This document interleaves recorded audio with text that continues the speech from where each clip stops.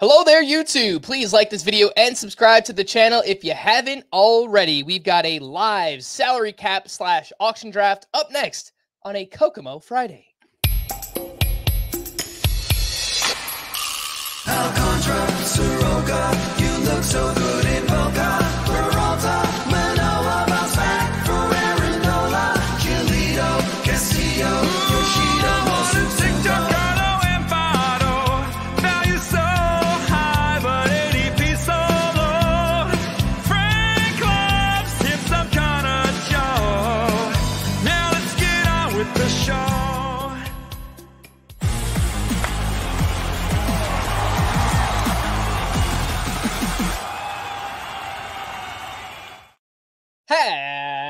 Happy Kokomo Friday and welcome in to Fantasy Baseball today. Frank Stampfl joined by Scott White and Chris Towers, the happiest of Kokomo Fridays.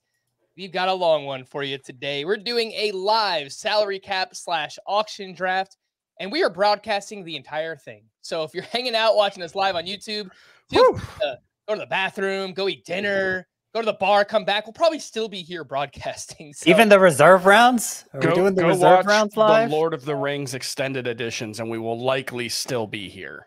Ugh, At least one of them. Probably not all three. I didn't. Chris, how you doing, bud? Good. I made the mistake of like working straight until 6:15 and then realized, oh crap, we have a draft in 45 minutes. I haven't eaten. So I decided I got wings, which like that's probably the worst choice I could have made of any food to just like shove in my mouth 5 minutes before going on air for Really, 4 really hours. poor choice. Yeah, Milk was not a my bad best. choice. I'm gonna, if you hear some like crunching sound, that's probably just me chopping on Tums. Try to get through this. Yeah, not the best. Scott, you ready to draft? I am. I would have liked a little more time to prepare. I thought I'd have an hour. I took half an hour. So I got a little budget made out here for me to work off of. I'm hoping to so I was looking through the history of this league. I pretty consistently finish in the top 4. Very consistent about that. There were a couple years I didn't, but top 4 usually there. I haven't actually won since 2016 though. And I don't know if you know a little something that happened around 2016 that might have changed the way we play fantasy baseball. The JBE. I turned 28. The JBE, Oh, juice ball okay. era is what I'm talking about. And so hopefully now that we're out of it, I can get back in a more in a groove, into more of a groove here and win this thing again. Let's see. All right, so here's what you need to know about this draft. Again, it's salary cap, also known as auction, 12-team 5x5 roto with a $260 budget. Standard categories, roto-style lineups, 2 catchers, 1 of each infield position, 5 outfielders, 1 corner, 1 middle, 1 utility, and 9 pitcher spots. We've got some great players in here as well, including Greg Lathrop. We got to give a shout out. Back-to-back champion. I believe back-to-back champion, right? Yep, back-to-back and 3 of 4. Maybe he's the common denominator. He joined the league and I couldn't win anymore. Yeah, I mean, why are we even here? We just have Greg Lathrop on here, like hosting, giving out his strategy, because clearly he's been doing a better job than us. Yeah. All right, Scott. Well, whenever you're ready, you are the commissioner of this bad Okay. boy. Fire it up. Let's get it going. All right. I don't know who's nominating first, but I'm hitting the resume button. And I know we get lots of questions this time of year about strategy in a format like this, nomination strategy, your bidding strategy, and we'll talk it out throughout the draft. But next week, this is kind of breaking news to Scott and Chris as well. We're going to do a little bit of a strategy week. So I'm going to have different segments for each day where we break down our strategy for those specific formats. So in case that's what you've been wondering, we'll have that content for you next week. And it appears that we are about to have our first timeout here. We're off to a great start. Hang on. Where is Daniel? All right. He's here. We're going to get going here. He nominates Aaron Judge. Aaron Judge is the Aaron first Judge. one up. And I shut off the sound this time, thankfully. Hopefully, I think I did. Let me know in the YouTube chat if you're hearing weird random sounds. But Aaron Judge is up, and he's already up to $36. I have a feeling this guy's going to go for quite a bit, as he should, obviously. I'm looking. I've got our values up right now to see how much he should go for. He's already exceeded that. So $43 and counting for Aaron Judge. Yeah, actually, one thing that we haven't mentioned, but it's pretty interesting, is if you play in a CBS league, there is now a consensus ranking on our site that includes consensus salary cap values. So Very nice. And I fun. think people could find those within their league, right, Chris? So if I you believe so. hover over players in your home league, in your homepage, then you can click on rankings and you'll see those consensus ranks. And our first player is won by whom? Scotty Dub. All right. $48. I'm already feeling like maybe I have my mojo back, because I'd been playing a little scared, I think, the past 2 years, and backing down when a player went past the value I had prescribed for him. So I believe in getting high-end players in a 12-team league, and Aaron Judge was one I specifically targeted to give me hopefully a really big home run advantage to start my team. And fill an outfield spot. So Bobby Witt is up, and he is now going for $36. I'm going to have the most boring, like $12 to $15 team of all time. If players are going to be going for values like this, it's probably not going to work out very well for me. All right, and sold. Bobby Witt Jr. goes for $37. So 2 players up so far. Aaron Judge for $48, Bobby Witt for $37. I think there is something to talk about in terms of inflation within your draft, right? Chris, if you notice that the high-end players are all going for overvalue, then there's going to be lesser values in the middle or lower end players. And if you want one of those guys, you're also going to have to pay up. You can't just be so stringent in your values that I'm just not going to pay the price. Yep, it's a closed economy, or I don't know if that's actually a thing that people say, but there is a finite amount of money available in any given salary cap draft, and every dollar above your projection that goes to Aaron Judge, that means there's one less dollar for the remaining 275 players who will be bid on. So it's something to keep in mind. Yeah, you have to be willing to adjust as the draft goes on. And so far, every player, it's only 3, but every player has gone for more than I have budgeted for. And that's what we saw in the head-to-head points Michael draft Harris we did just last went time. for less than Michael Harris just went for less than I haven't budgeted for. 28. I've gone for 22. 28 versus Bobby Witt's 37. I'm not so sure I wouldn't just rather have Michael Harris. I think it's closer than a lot of people think. And certainly the $7 difference there, I would have rather had Harris. And so B-Don won both Witt and Harris. He's got a nice stolen base cushion, already filled third base in an outfield spot. So he should be feeling pretty good right about now. Yeah, lots of power and speed from both of those guys, Bobby Witt and Michael Harris. Jacob deGrom is currently up to $29 so far for Jacob deGrom. And will he stop there? It seems like no, he will not. He is up to $30, 31. Yeah, this is another one going right past mine. So I don't know. 22 is all you have Harris for, huh, Chris? Where do you have him ranked in Roto overall? I have him 36 overall. Okay, so I'm like a late third rounder. So you're especially low on him then, which is yes. Fine. Yeah, and I think I also no, not really in my Roto. In my points league values, I do have pretty aggressive valuations on the top players. My Roto values top out at about 44, and my top 5 are all 44 or 43. All right, let's see what we've got here. Javier Baez out there for $2. It's an interesting strategy to throw mid-tier players out early when there's a lot of money on the board, just to kind of get a feel for how much they're going to go for. I mean, sometimes you do that and they'll go for way over budget. And right now, this seems pretty cheap for. It's pretty good. So yeah, I did that. I'd like to throw out a tester. Normally, it's a player I don't really want, but I wouldn't mind winning for $1 if everybody just fell asleep at the wheel or something. So I think Baez was a perfect choice for that. He went for 6. I have him budgeted for 5. So that tells me that people aren't going to dramatically overpay for those guys probably. And that maybe I shouldn't keep throwing them out as a result. And it's worth mentioning that we are going to play this league out. I know I have it listed as a mock draft on YouTube. This is a real draft. We're playing this draft out, so keep that in mind as well. Julio Rodriguez. Our All right, not like I wrote him down for a certain dollar value, and he's up to $46. So I will not be getting Julio Rodriguez. In line with Judge at 48, I would say. And B-Don won him too. So B-Don has Witt, Harris, and Rodriguez. He is he's going studs and duds here, which I don't think is a bad idea. Yeah, B-Don has a hot date, so he's trying to get out of here.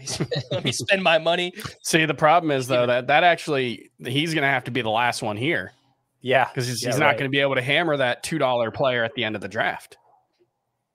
And something I think is an interesting part of strategy with a league like this is jump bids. So someone throws out Yordan Alvarez for 1, 2, 3. All right, let's move it along here. So I jump him up to 25. Let's keep this moving a little bit. And Yordan Alvarez is kind of a hot topic right now because he's dealing with the left hand soreness, and we haven't seen him in spring training yet, and he's up to $40. So and no discount here.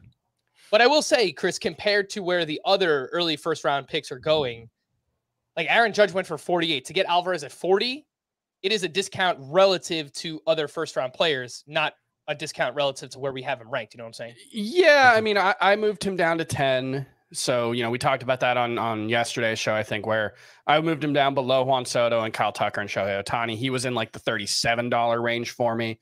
Now he's 34. So I think we're still seeing the inflation for the elite players.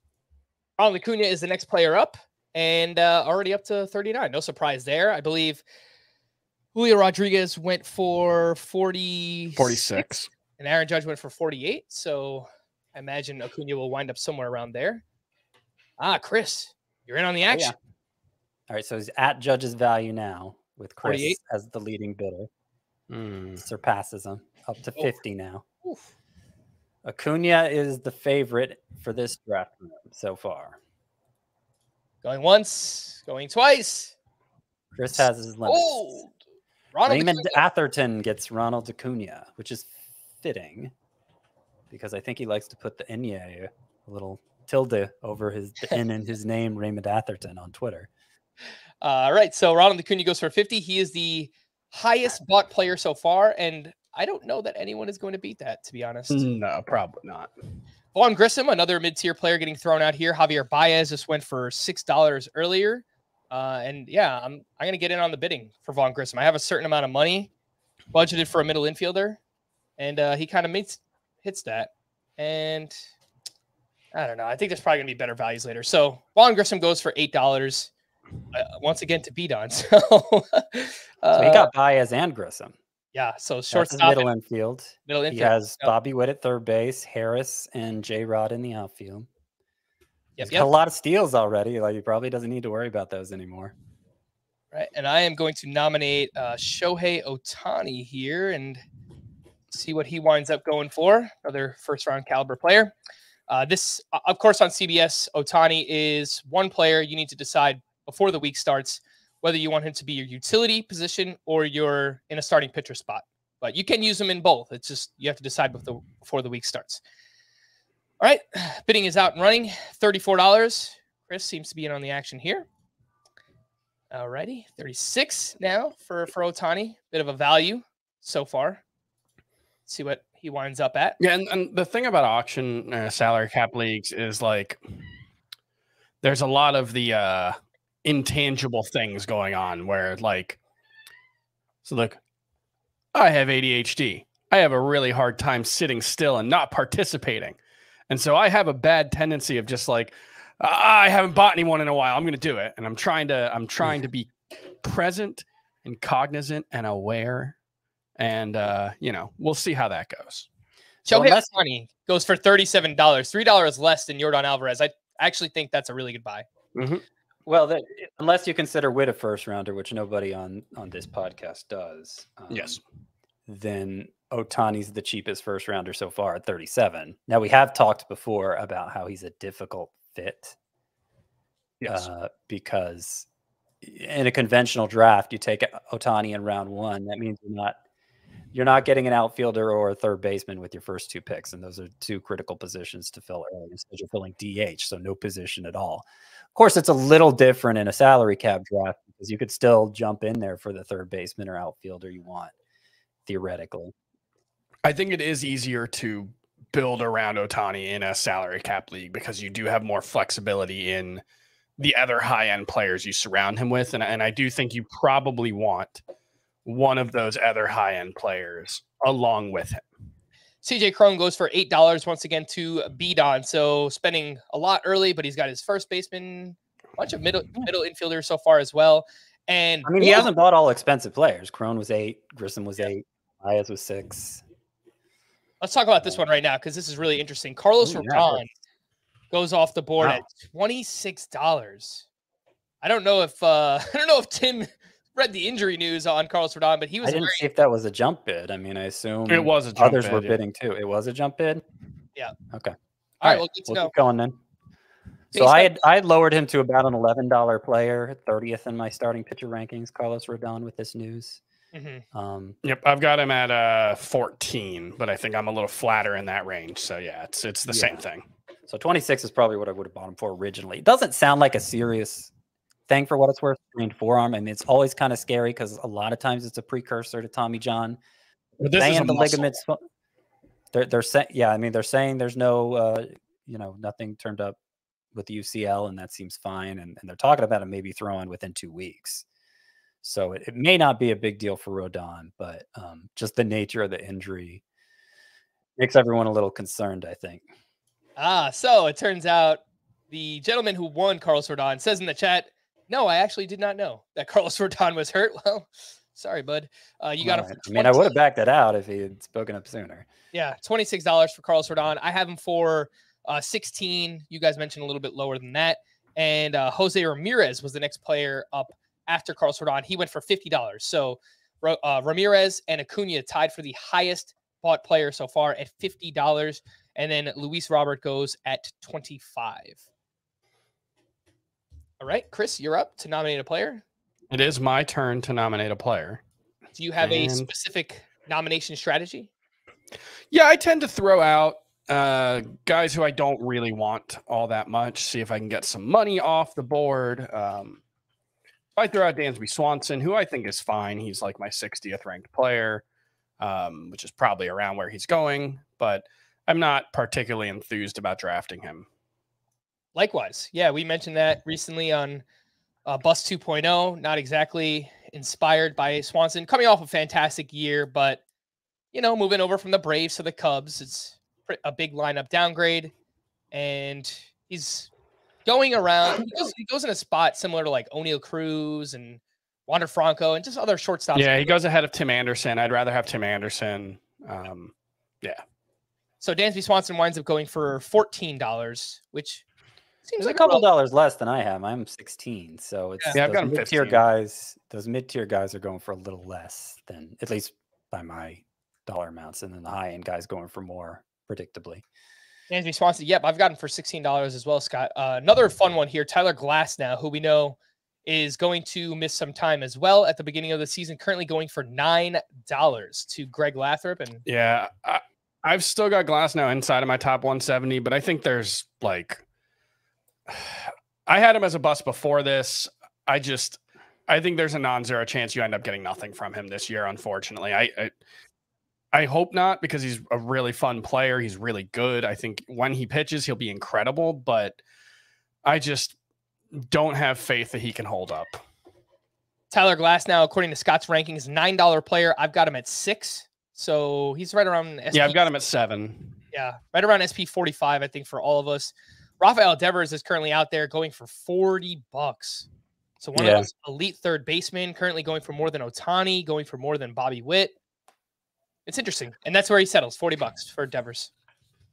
Yeah, same as Jordan Alvarez. So I think that's probably a bit too much for Rafael Devers, but I'm also less invested in the positional scarcity narrative. Sounds flippant. That's not what I mean to be, but Well, if you subscribe to Scott's position scarcity theory this offseason, you've got Devers as like a borderline first round pick. So, I mean, if we're dropping, if we're dropping Alvarez to the end of the first round, it's, they're probably similarly ranked players for you. Yeah, I have him as a first rounder, and I was looking at him potentially getting him closer to 35 though than 40. Mm-hmm. And I don't think it's a bad idea to go the extra $2 or $2 for the guy you want, especially in, more of a 12-team league like this than a 15-teamer. You don't have to guard those dollars so closely. Ultimately, you want the best build you can get, and sometimes there's a player that's perfectly suited for that. When you start going $5 beyond what you want to spend, that gets pretty scary. Corbin Burns went for $34 while we were talking, and again, relative to other first-round picks or borderline first-round picks, I'm just gonna pitch you up a little bit. I'm not gonna let it happen, Chris. It's just too cheap for these starting pitchers. I don't even want Garrett Cole, but he's currently going for $33. Yeah, Frank got me down to the last second. I had him for 32. Frank jumped in for 33. He got him for $1 less than Corbin Burns, which is what I have.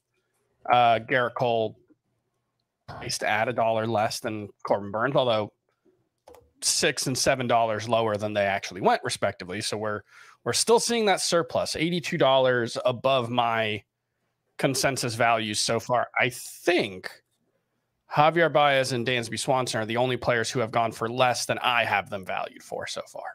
The point I want to make on Burns and Garrett Cole is that they are, I mean, I guess in the mock drafts we do, they're more like second-round picks, like late second-rounders.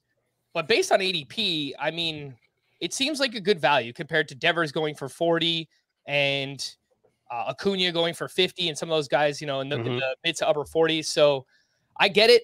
We think pitching is deeper. Seems like I don't have any pitcher for more than $27. You guys value pitching more than I do. I've got Burns at 27. I think I just have a steeper drop off at the second tier of players or the third tier of players, whatever. And Bo Bichette goes for $32. My first player, $32. Nice. All right. Yeah, well, I think it's a good value. I mean, I like it too. I have him a couple spots ahead of Bobby Witt, and I got him for $5 less, so I'll take that. Yeah, no, I think that's a really good price comparatively to others. JT Realmuto currently up at 25, and I think we're starting to see prices cool a little bit. I think people came out in this draft really hot. A lot of the big name players get thrown out, and they go for decent amounts over what we have them budgeted for. And I think now we're starting to cool down a little bit and kind of come back to reality, seeing Garrett Cole for 33, Bichette for 32, and now JT Realmuto for 26. Yeah, that's an okay price for Realmuto.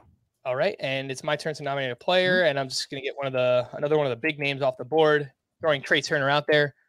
For the most part, Chris, I have a similar nomination strategy to you. More often than not, I will nominate players that I am not interested in buying. But if we get to a point in the draft where I think things are kind of slowing down and people aren't spending money, I'll start to throw out players that I do want. And I think I'll be able to potentially win them at a value. So speaking of which, Trey Turner was slowing down at 40. Chris getting a little antsy there. Would have liked to get him at 40. That would have been nice. Not going to happen. He's up to 43. You already have Bichette, right? Yeah.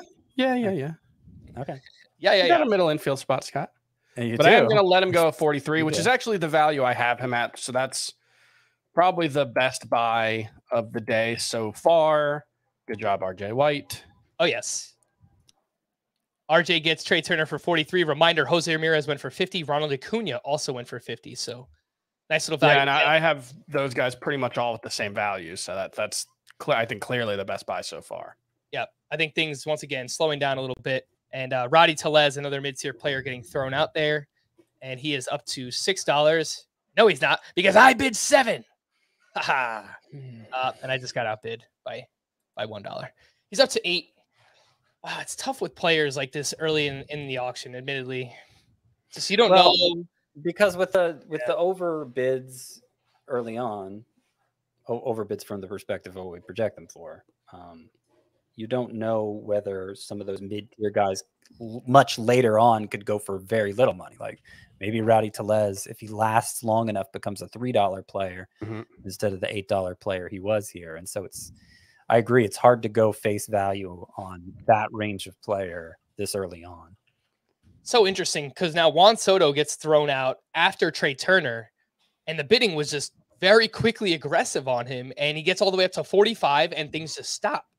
So Juan Soto, a lot of playing in a league like this, is when the player is thrown out. So if people view Juan Soto as that, one of those last outfielders left, top tier that they want, they're gonna be willing to go the dollar or two, and that's how someone like Soto winds up going for more than. Well, I don't know that was so much the case here because Kyle Tucker's still out there, Mookie Betts is still out there. Well, Betts just got nominated now. Fair. But I do wonder if Trey Turner plays a deep position, Juan Soto plays one of the shallowest positions, and when you don't have that, when you're not confined by turn order like in a draft, and you might have you have an idea what you want to do free from the constraints of turn order. You're like, well, I want to get an outfielder. I think people might be saying that a little more than, okay, I'm picking third, so I know if Trey Turner's there, I'm going to take him because that's who you're supposed to take picking third. You know what I mean?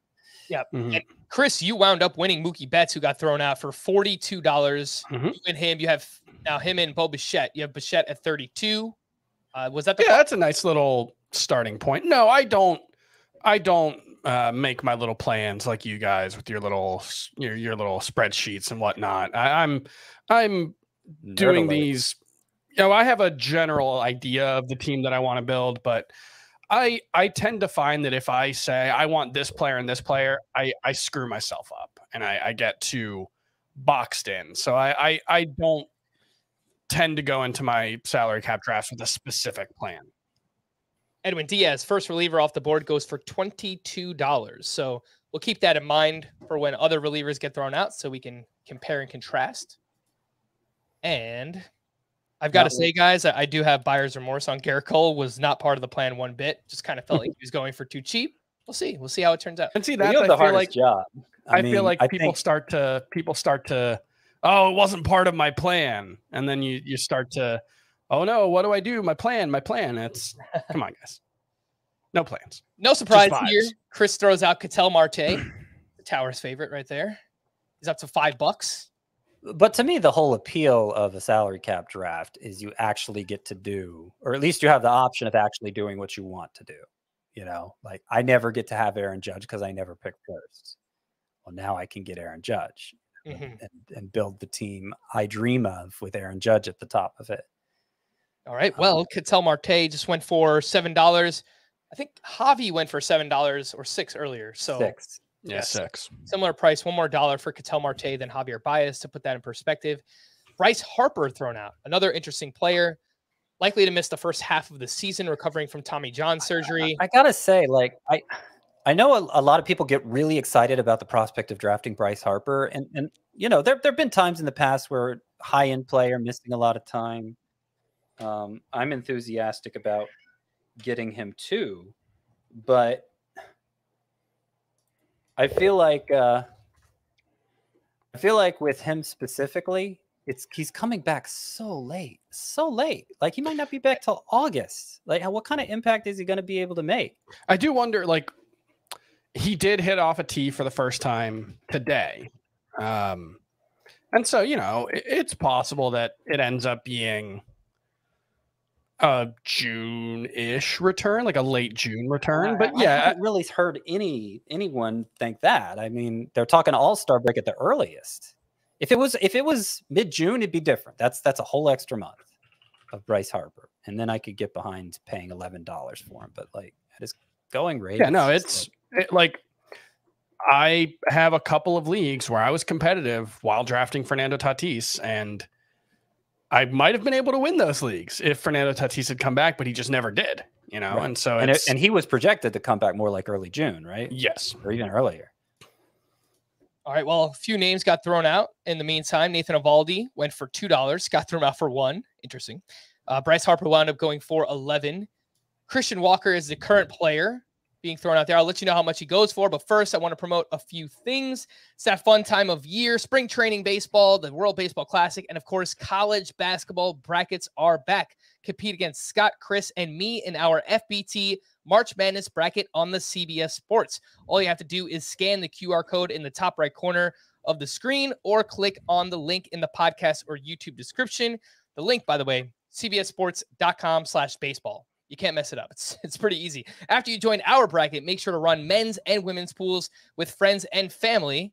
Which player is thrown out here? Okay, Emmanuel Class A. With friends and family for the chance to win a new car and trips to the 2024 Final Four. Play today on the CBS Sports app or visit cbssports.com/play to sign up. No purchase necessary. See terms and rules for details.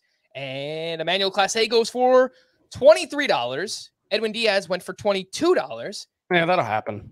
And with that, we are going to take our first break. We'll be back right after this. What do you think we're going to uncover out there? With some luck, maybe a green jacket as sharp as the one you get when you win the Masters. It's a tradition unlike any other. The Masters on CBS. Welcome back into Fantasy Baseball today, doing a live salary cap draft here, 12-team Roto League. Max Scherzer is the current player being thrown out, and he's up to $25. Big old jump bid to 25 and out to 26, 27. I'll tell you what, I feel pretty good about Garrett Cole right now at $32. We got RJ in here who's kind of an enforcer. He takes it right. Like if you're thinking maybe I can get this guy for $1 or $2 less, and RJ takes it right to the amount he's supposed to go for. And it's like, oh, never mind. I always take it personally when he does it to the players that I'm bidding on. The enforcer, RJ White. For those who check out our other content, Sportsline and the Early Edge podcast, you know about RJ White. Does a lot of gambling, football content with us here. Max Scherzer winds up going for $28. So just an interesting perspective that he goes for $4 less than Garrett Cole at this point in the draft. Now it's going to be interesting to see where do these other aces go for? Do they also go upper 20s? Because if that's the case, then I think the Burns for 33 and Garrett Cole for 32 actually will turn out to look pretty good. Aaron Savali went for $2 to the enforcer, RJ White. Oh, I'm up to nominate a player. Let's see what we got here. I'll throw out this guy. Throw out Vladimir Guerrero Jr. See how much he's going to go for. Currently battling a injury.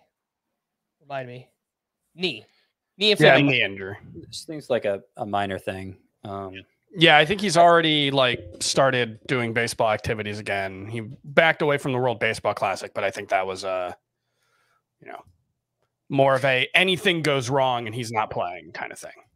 I don't think there's an issue. Like I don't think you should be sweating Garrett Cole for what, 34? No, 32. 32. I don't think you should be sweating that so much. I mean, I understand maybe you didn't want to buy that high end of a pitcher, and that's a different conversation. But just this amount versus it could have been, I could have gotten an ace for 29 instead of 32. Garrett Cole is the best bet to lead the majors in strikeouts. There's no other pitcher that can do that, and you're going to have to pay a little premium for that. And it's if he follows through on it, it's worth it. He gives you. There's no other player like Garrett Cole in that way. So if that's what your team needs, then if it's a few dollars off, I don't know that it's worth. I don't know that that's something to quibble about. I have no problem with the player, Scott, or the performance of Garrett Cole. I still have the utmost confidence in him. It's just that was not part of the plan at all. So It's probably something that's going to be in the back of my mind for the rest of this draft. And we'll see how ultimately. That's why you don't make a plan. Vladimir Guerrero goes for $36. Jeremy Pena goes for $8. Pretty good buy on Pena. I know Vaughn Grissom went for 6 or 7. So yeah, I like that. It's a pretty good value on Jeremy Pena. Manny Machado is out there. He's currently up to $30. And I believe Rafael Devers went for 40. Not to throw any numbers out there, but just a reminder for those listening, for the listening audience. And he's now at 35 to Scott. No surprise there. I'm going to go 36. Oh, you're gonna press me on this. How far you want to take it, Frank? How far are you going to push it? I don't know. How far are we going to go? Manny Machado is currently up to $38. I think I'm going to stop. And he goes to me. 38. Sorry, Scott. Nice little bidding war. But Devers, I have my limits. Devers went for 40. I definitely did not want to spend that much on Machado, but I did want one of those elite. So if I'd gone 39, I probably wouldn't have gone 40. That's what you're saying? Yep. It's fine. It's all good. All right, who's up here? Kyle Tucker at 34. And Chris is in on the bidding. I'll throw a little one out there. See what happens. So I want to win back-to-back players. 38 might. 38 each, Machado and Tucker. That's not bad. Yeah. Let's go. Outfield filled. Look at that, Frank. All right, we're back on track, baby. There was always a plan. Forget what I said about Garrett Cole. I mean, you got 3 stud players right now. I do. This is a fun one. Corbin Carroll being thrown out this early in the draft. It'll be interesting to see how much he goes for ultimately. Yeah. Corbin Carroll has been leading off so far in spring training. Seems like that might be his spot to start the season for the Diamondbacks. Up to 18, 19, 20. 20 and counting. 21, 22. Scott is in. Bidding war with our defending champion. It's going to happen. Oh! Greg Lather back in for 23. Scott? Yeah, I'm going to pass on that too. I know. All right. I'm already getting that feel. Like, thank God I have Aaron Judge, because I'm already doing that thing that I feel like I've done the past few years and been so disappointed with myself. Like, I'm willing to go a couple dollars over. When you start going 4 or 5 over, it's just no. Yeah, no, I get it. I totally get it. I'm currently keeping track of my money, so just doing a little math here. All right. Yeah, the draft room does that for you. Yeah, I know, but I've got a system here, Chris. Your plan. Is that what you wanted, Chris? You want Adalberto Mondesi for $2? Yeah, let's see. Sometimes that's what I like to do. Sometimes early in the draft is throw out a guy who, like, if I can get him, fine. If not, like Scott said, with a dollar bid on Evaldi. But if it's a player that, like, I'm interested in actually getting, I'll do it for 2, because then it costs an extra dollar for someone to get him, and it might not be smart to do that with Adalberto Mondesi, but I do think there's still some reasonable upside there for a very, very cheap price. All right. Will Smith is the next one up here. I believe there was only one catcher off the board so far. It was JT Realmuto, and I think he went for 26. He did. So Will Smith goes for 20. All right. That sounds like it's about right. Let's see. I got Will Smith at 20. I've got Realmuto priced at 28. So goodbyes so far at the catcher position. Scotty, you're up. Yeah, I am up, aren't I? All right, let's try Nolan Arenado here. Do you have a third baseman yet, Scott? I have Aaron Judge. Ooh, all right. So Arenado could be a player of interest for you. Austin Riley and Arenado are kind of the last of that, I guess you could call it, elite group before we see that big drop off that we talk about all the time at third base. And Arenado is now up to $30. No surprise, Scotty is in. And all the way in. Oh, the enforcer. RJ White with the I think RJ just wants him. I don't think this is an enforcement thing. So I'm at 32 for Arenado. And Arenado, by the way, hit a grand slam. Yeah, it was like to the center field portion of left center. It was basically an opposite field home run for him. That's great. Nice buy. It might have been the furthest towards center field home run that he's hit since 2020. I'm not actually joking on that. Scott, you wound up with Nolan Arenado for 32. What do you think about the price? So I'd budgeted 35 for third base. Devers went for 40. Machado went for 38. Riley's still out there. Is he going to go for closer to? Is he going to go for closer to 40, or is he going to go for closer to the 32 I spent on Arenado? I think he's going to go closer to 40. Okay, I just won Sandy Alcantara too. Did you mean to do that? No, I did. I mean, it's the sort of thing like this sort of draft really requires at least my undivided attention. I don't divide my attention well. And so I totally get it. I mean, trying to host this thing and draft is near an impossible task. So yeah, so I wanted to spend $25 on one starting pitcher. So getting Alcantara for 28 when I just bought Arenado for 32 is exactly the difference, right? Because I budgeted 35 for a third baseman, I got one for 32. I budgeted 25 for an ace, I got one for 28. So I was running that math calculation in my head as the clock was winding down, and I guess I'm happy with it. And Yeah, you bought him with 1 second left. yeah. So Yeah, Sandy You- went you for scoundrel. $1 more than Max Scherzer. And Ozzy Albies goes for $21. That's a good buy. That's a good one, yeah. I should Yeah. have been on all that. I was busy talking.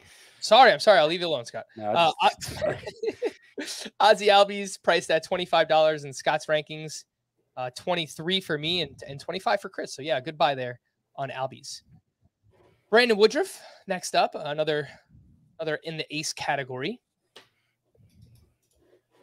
Imagine he gets close-ish to Sandy and Max Scherzer, that mid to upper 20s kind of price, or not. I'm not bidding because I've already got Garrett Cole. Oh, that's good, man. That is good. Brandon Woodruff at $23. I mean, I got him at 24. I think I'm just lower on pitchers than you guys are. Yeah, no, I've that's got him for 19. I feel like I am the Woodruff guy on this podcast. Yeah, I have him at 34. That seems a little bit high. Probably got to lower that. Jordan Walker. All right, this is the name everyone came to see, came to hear about. He's up to $14. All right, 15. What about other players that went? Yeah, I mean, this is the sort of player, and maybe I should have known this with Corbin Carroll. I just did a Twitter survey. Who's your must-have player for this year? And Corbin Carroll won that survey. It's a very popular pick. Anytime you're talking about really trendy, popular player, you're not going to get him for a reasonable price because like everybody's waiting for his name to come up. So Jordan Walker winds up going for 15. I'm trying to find another hitter that went in that range to try and compare. Christian Walker went for 12. So, all right. I mean, Christian Dansby Walker. Swanson for 14. Yeah. Ah, All right. So, I mean, ah, $15 for Jordan Walker. That probably has him priced as not a top 100 player. Austin Riley goes for 32. Scott, I'm sorry. Outsmarted yourself. Yeah, well. So I got Arenado for 32 and Riley went for 32. Yeah, I mean, I thought about bidding on him just for principle's sake, but I didn't.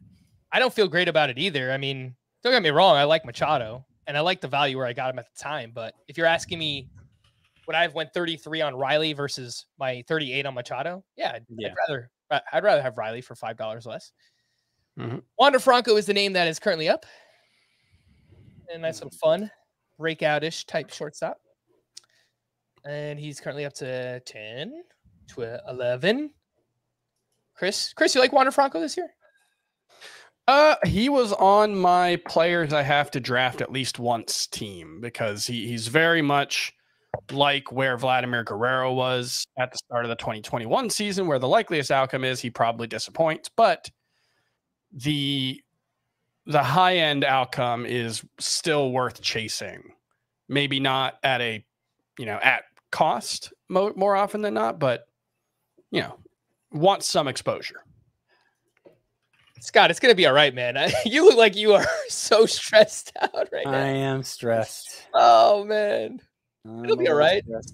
I mean, come on. Arenado's a good This player. is my favorite part of a salary cap draft is Scott spiraling. And then 2 hours from now, I kind of like my team. Yeah, It's all part of the process, Chris. See, if I don't self-flagellate now, then I can't make the comeback I need to make. Can someone else flagellate you?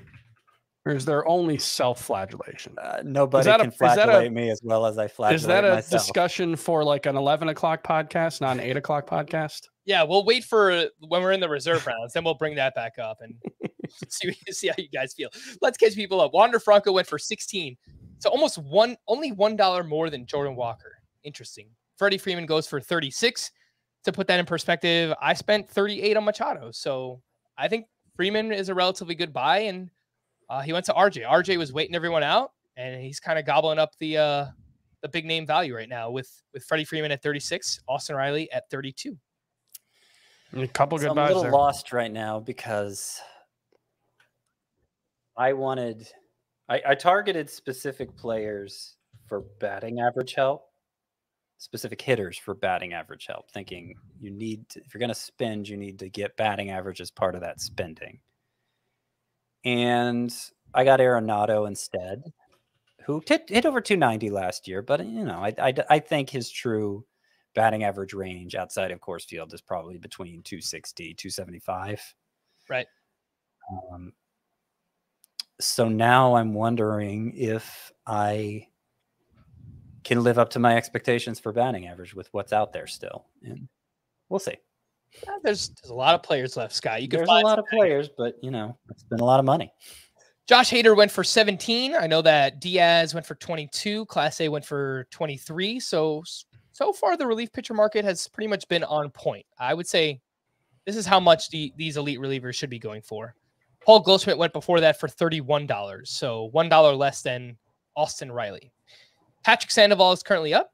Has talked this spring about how he had issues throwing his changeup last year, which is his best pitch. And I mean, he still had a good ERA. The whip was very high, as it always is with Sandoval. Outsmarted myself on this one. Yeah, you was hoping I'd be able to, because you guys have him as a dollar player. I was hoping like I'd go up to 4, and he immediately went up to 4, and he went for 8 ultimately. And I popular. Got to do that with like an Evaldi type. Yeah, might have been able to get him later for cheaper. Oh well. The hope for Patrick Sandoval is that if he's right, then the changeup could bounce back, and we could get even more strikeouts this season from Patrick Sandoval.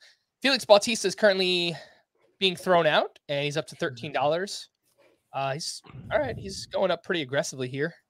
Hader went for 17. Bautista still has not appeared in a spring training game yet, as he deals with knee and shoulder issues. But I have confidence. I know he's good price if he's healthy. Yeah, scheduled to go to throw live batting practice next week, and if all goes well there, we could see him in a spring game after that. Felix Bautista goes for $15. Again, I think that's about right. The relief pitcher market has been on point so far. Jose Altuve gets thrown out. So one of those top tier second basemen, the first of that group. Marcus Semien hasn't gone yet. Neither has Jazz. All right. And we get a big jump up to 27. Scott's not going to let him go for that cheap. And will Scotty win him? 28? I don't know. I don't know. RJ is out to get you today, Scott. Jeez. RJ, I think RJ thinks very highly of me. Okay, so he's. I mean, why wouldn't he? I mean, hey, it's all good until we enter the draft room, Scott. Then there's no more friends. So Jose Altuve was one of those guys I absolutely was dead set on getting. I budgeted 35 for him, and I got him for 30. So that I can breathe a little sigh of relief now. Nice. Yeah. So yeah, you've got him at 28 on the site. Oh well, I've got head-to-head rankings up. Would be better if I look at Roto. You got him. Like I try to these are the players I want. Let me round up, and then I'll be sure I'll get them. And then it doesn't always happen that way, but it happened in Altuve's case, so I feel good. Oh, this is a fun one. Spencer Strider made another spring start on Thursday. Had 5 strikeouts. No surprise. I think it was like 3 1/3 innings. It's up to $25. So there was another pitcher that went recently. Brandon Woodruff went for 23. So it's a little aggressive on Strider, but he's another one of those names, a hot name, kind of like Corbin Carroll, where the people who are in on Strider this year are really in. Yep. And they're gonna overpay a little bit to make sure they get him. Maybe it's not an overpay. I mean, maybe Strider will be awesome again. I don't. Maybe it's the perfect amount of payment. It might be, Scott. It might be. Next up, Corey Seager thrown out at 25 buckaroos. Jeez. Yeah, that's an aggressive first toss there. That's one where you throw it out there and you see, let me just see if I could catch everyone off guard and get Corey Seager for 25 right off the rip. But that will not happen because Scott is the current bid winner at 30. Will it hold? Yes, it will. All right. So that's, kind of the exact same thing as Arenado and Alcantara. So I budgeted 25 for Seager. I got Altuve $5 below budget, so I just added those $5 to Seager. And now I feel like I'm in a really good spot for batting average, which is where I wanted to be after buying Altuve and Seager. Hopefully a middle infield combo that'll combine to hit 300. And okay, I think I'm in an okay place now. Scott, were you planning to go stars and scrubs coming in? Because yes. All right, so you got Altuve at 30, Arenado 32, Seager 30, Yes. Judge at 48. So yeah, you're gonna. I didn't want to say that right off the top. Of course because not. then people would have been bidding me up on all the high end guys. Right. But yes, this was very much my strategy pre-juice ball era, and it worked out pretty well for the most part because there's a lot. The scrubs in this depth of format can often turn out to be pretty good players. Yeah, I was looking at some of the draft recap from last year, and you're exactly right about that. Chris, you won Justin Verlander at 27. How you feeling about that price tag? Pretty happy about it. This is another league that I'm going to be very, very invested in Justin Verlander this season. I just think he's a little undervalued relative to what you're likely to get from him. So, yeah, I'm very happy to get Verlander. I swear I didn't do this on purpose. It was kind of a jerk move, but I threw a question to you, and then I threw out Fernando Tatis, someone I know. Oh, it's okay. Not the nicest thing on my end here. Fernando Tatis up to $31, and that's where we just saw, Arenado and Austin Riley and some of those guys go for. Oh, yeah, it's pretty good. That's a good price. It's a good I'm price. happy with it. I'm taking on, some risk there, but it's really just got to keep my head afloat for 3 weeks, and then he's back, and I think he's going to be arguably the best player in fantasy. So it's the fate of my fantasy season is going to be very tied to Fernando Tatis and Justin Verlander. It seems. Do you care that he's hitless in spring so far? Not even a small modicum of an amount. He's saving them. He's due. If I hadn't taken Tatis as my round one player in Tout Wars, I might have game planned for him a little more. But I knew I wanted Seager in this one, and I knew I didn't want to fill middle infield. Because the thing about this is we're only doing starting lineups, so you can't pick players beyond the starting lineup. Yeah, no, I'm maxed out on. I've got shortstop, middle infield, and utility filled now, so that's not great. And I find there's a lot of low dollar second baseman in particular that I like, but some shortstops too. Alex Bregman went for $20, and Matt Olson is currently up to 21, which seems like a pretty good price. Go for that. Yeah, oh, that's what I have him for. My watch just yelled at me. Sorry about that. For those that heard Siri, Matt Olson goes for $21. All right, goodbye. It's a great buy. It's a great buy. $1 more than Alex Bregman. I'd much rather. Even the Bregman buy I think is okay, but I'd much rather have Matt Olson for $1 more. Pete Alonso is up. And no one's bidding. Come on, let's get this going. Come on. Sometimes you gotta give people a little nudge sometimes, All right. I mean, this is just too cheap. What are we doing? All right, yeah, let's get him up there. $28 for Pete Alonso. Corey Seager went for 30. Mm-hmm. Oh man, I mean, I don't really want which I'll fully admit was an overbuy, by the way. Like that kind of goes to what I was saying earlier. Like I feel like if I want my shortstop to be a big power hitter and a big source of batting average, Corey Seager is the player who does that. And there's something to be said for price enforcement, right? Something I just did right now. I didn't want Pete Alonso. I don't have him budgeted. I don't want to spend up at first base. He was slowing down at 25. Okay, I'll go 26. Slowing down at 28, too cheap. I'll go 29. And Pete Alonso winds up going for 30, which is still a good price, but I didn't want him to go for as cheap as he was at the time. So Salvador Perez, next catcher up. He's up to $15. Believe that Will Smith went for 20. What do I have written down here for catcher? Yeah, I think I'm gonna wait. Chris, you guys like Salvador Perez. You guys are back in on him. Yeah, I am. It's just, he obviously let me down last year. He was the player I was most invested in, and it didn't work out. But with the price, Chris won him, by the way, for $17. I went 16, Chris went 17 and won him. Before, now he's going for much less than that. And the facts haven't changed. He's still the best bet for home runs at the position, and by far the best bet for RBI at the position. So if you're looking for advantages, if you're looking for those kinds of one of the kind sort of players that I think are most worth investing in a salary cap draft like this, I think Salvador Perez fits the bill. And once Salvador Perez returned from injury in the second half last year, he looked like Salvador Perez. Obviously not the breakout 48 home run type Salvador Perez, but he looked really, really good once he returned. He went for 17 to Chris. Jack Flaherty went for 9. I think that was another kind of sneaky one that just kind of got out of hand.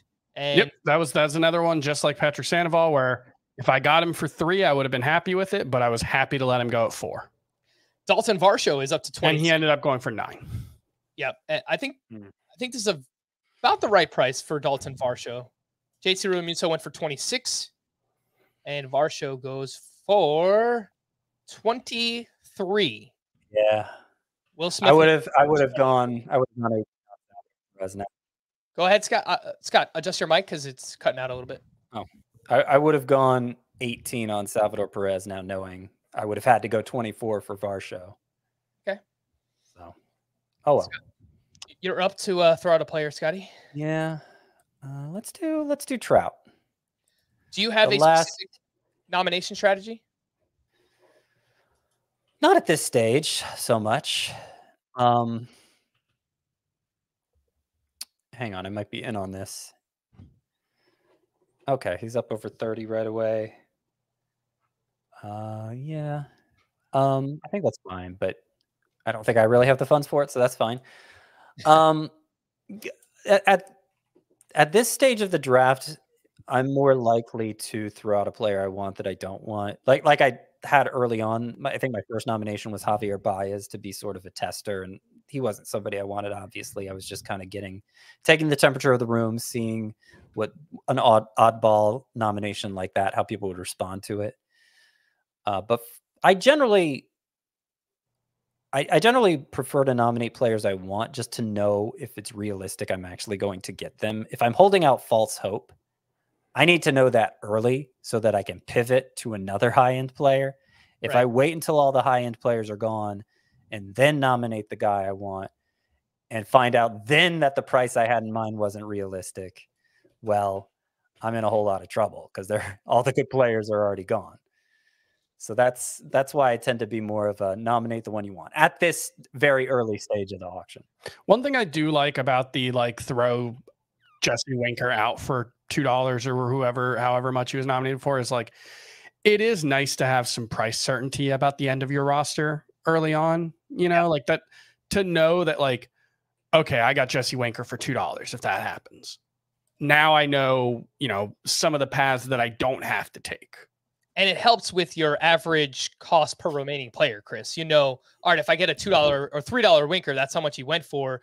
All right, I could maybe spend up a little bit more at one of these other spots that I have budgeted for. Julio Urias is the next pitcher that is thrown out here. He's currently at $22. I'm struggling with Julio Urias because we know we're not going to get the elite innings or elite strikeouts from him, but he's been so good at run prevention. But the Dodgers defense seems a little shakier than it has been. They've been I want to say over the past 4 seasons, they've been 20 points in BABIP better than the average team or something, way better in terms of their pitching BABIP allowed. And so I do wonder if he's just a good source of ERA. Is he worth the price? I think that's fair. I mean, I don't worry as much. I know you didn't bring this up, but some people might worry about the shift restrictions for Dodgers pitchers. Obviously, he's a lefty, and he's more of a fly ball pitcher. So I think he'll mostly still be all right. Maybe closer to a 3 ERA pitcher than he has been in years past, but he consistently goes 6, plays on a great team. He has 37 wins over the past 2 years. I think I mostly trust Julio Urias, and he went for a good price at $22. Aaron Nola went for 27, the same cost as Justin Verlander. That sounds about right. Sounds about right. That's fine. I was in on Nola up to about 25, so it would have been nice to get a second ace with huge inning potential, but wasn't quite worth it. The enforcer enforced himself. Nominated McClanahan for 25, won McClanahan for 25. I mean, it's a fine price for McClanahan. I just hope you wanted him. Yeah. So we got a little bit of a pitcher run here. Arias for 22, Nola for 27, McClanahan for 25. And those all seem pretty reasonable. I should throw a player out, shouldn't I? It is your turn to nominate a player. That is correct. I'm going to throw this gent out here. Randy Arozarena for $1. Leading off for Team Mexico in the WBC. Shane McClanahan, by the way, has made 2 spring appearances, and fastball velocity has been right around 96, 97 miles per hour in those starts. And so far, the returns have been shoulder is okay. Hopefully that will remain the case. But I feel a little bit better about Shane McClanahan now that I've seen him pitch a little bit. Randy Arozarena is up to $23. Went 20 homers, 30 steals last year. Back-to-back 2020 seasons for him. And Chris, you are the winner. Yeah, that's at least by my values, that is the highest ranked player who went for cheaper than I have him valued for. So I'll take that. Yeah, that is good, actually. I'm looking at $3 cheaper than I have him for. my values. I've got him at 27. So I don't know. Maybe I should stop talking and start bidding. What's going on here? What am I doing? No, I'm pretty happy with my team right now because I think, I mean, obviously you're 7 players in, you're always going to have good players, but I think I've got a good balance of speed, power, and batting average so far. I'm pretty happy with it. I've only got 3 players so far. I've got Manny Machado, I've got Kyle Tucker, I got Garrett Cole. So won some big names early, and I'm just kind of laying low. I'm waiting for the right names to pop out here. Matt Chapman is about to go. Oh, he was about to go for $9. He's up to 10 for those that need a third baseman or a corner infielder with some pop. Contract year for Matt Chapman, so perhaps we could see the best of him yet. But what we're going to do is we'll take our second break here in part 1 of this podcast. This is going to be a 3-part podcast, by the way, so I hope you have time this weekend to listen to all 3 parts. Let's take a break. We'll be back right after this.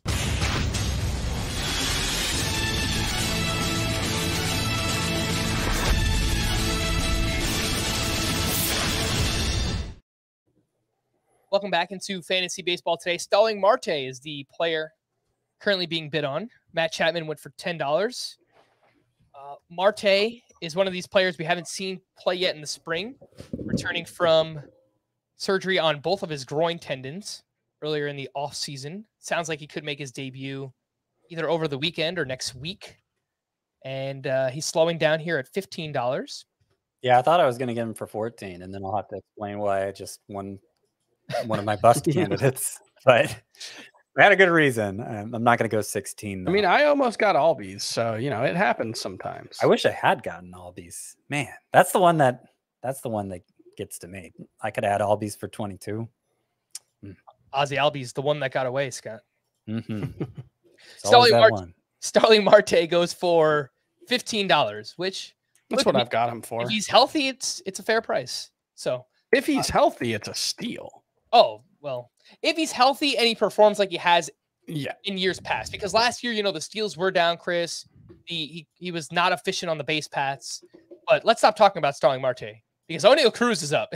and I cannot bid on him because I have no spot in my lineup for him. Oof. So that's where my cute little throw out Alberto Mondesi as a bench player strategy blows up in my face. Who was the one last year? It was Scott wanted Sean Manaea or something. And don't remind me. All right. Don't remind me. That was the angriest I have been on the air before. Ever. Oh man, I want to be. You're slowing down. I thought I was going to hop in here on O'Neal Cruz, but I wanted to be in on O'Neal Cruz, but he's up to $23. Yeah, it is a lot. That's the same price as 24 now. That's the same price as Randy Arozarena went for 23. Yeah, I mean, again, some of these high players just get out of control, man. But yeah. I mean, again, it's different. It's different when you're doing a snake draft versus a salary cap draft because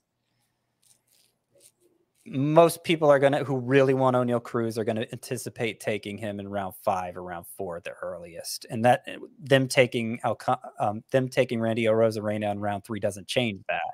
Sure, yeah, but if everything we hope and dream for O'Neal Cruz comes true, he's better than Randy Arozarena. Yeah, I mean, of course. I mean, we're not, drafting him in snake drafts at his ceiling, Scott. And I'm not saying $24 is his ceiling. If everything pans out, he could turn out to be a $30 player. But you just kind of sap some of the profit out of it when you go that high. That's the issue. I know, and I just think I just think I'm not as concerned about it in the mixed versus AL. I know nobody plays AL and NL only anymore, but the depth of this league makes me not as concerned about it.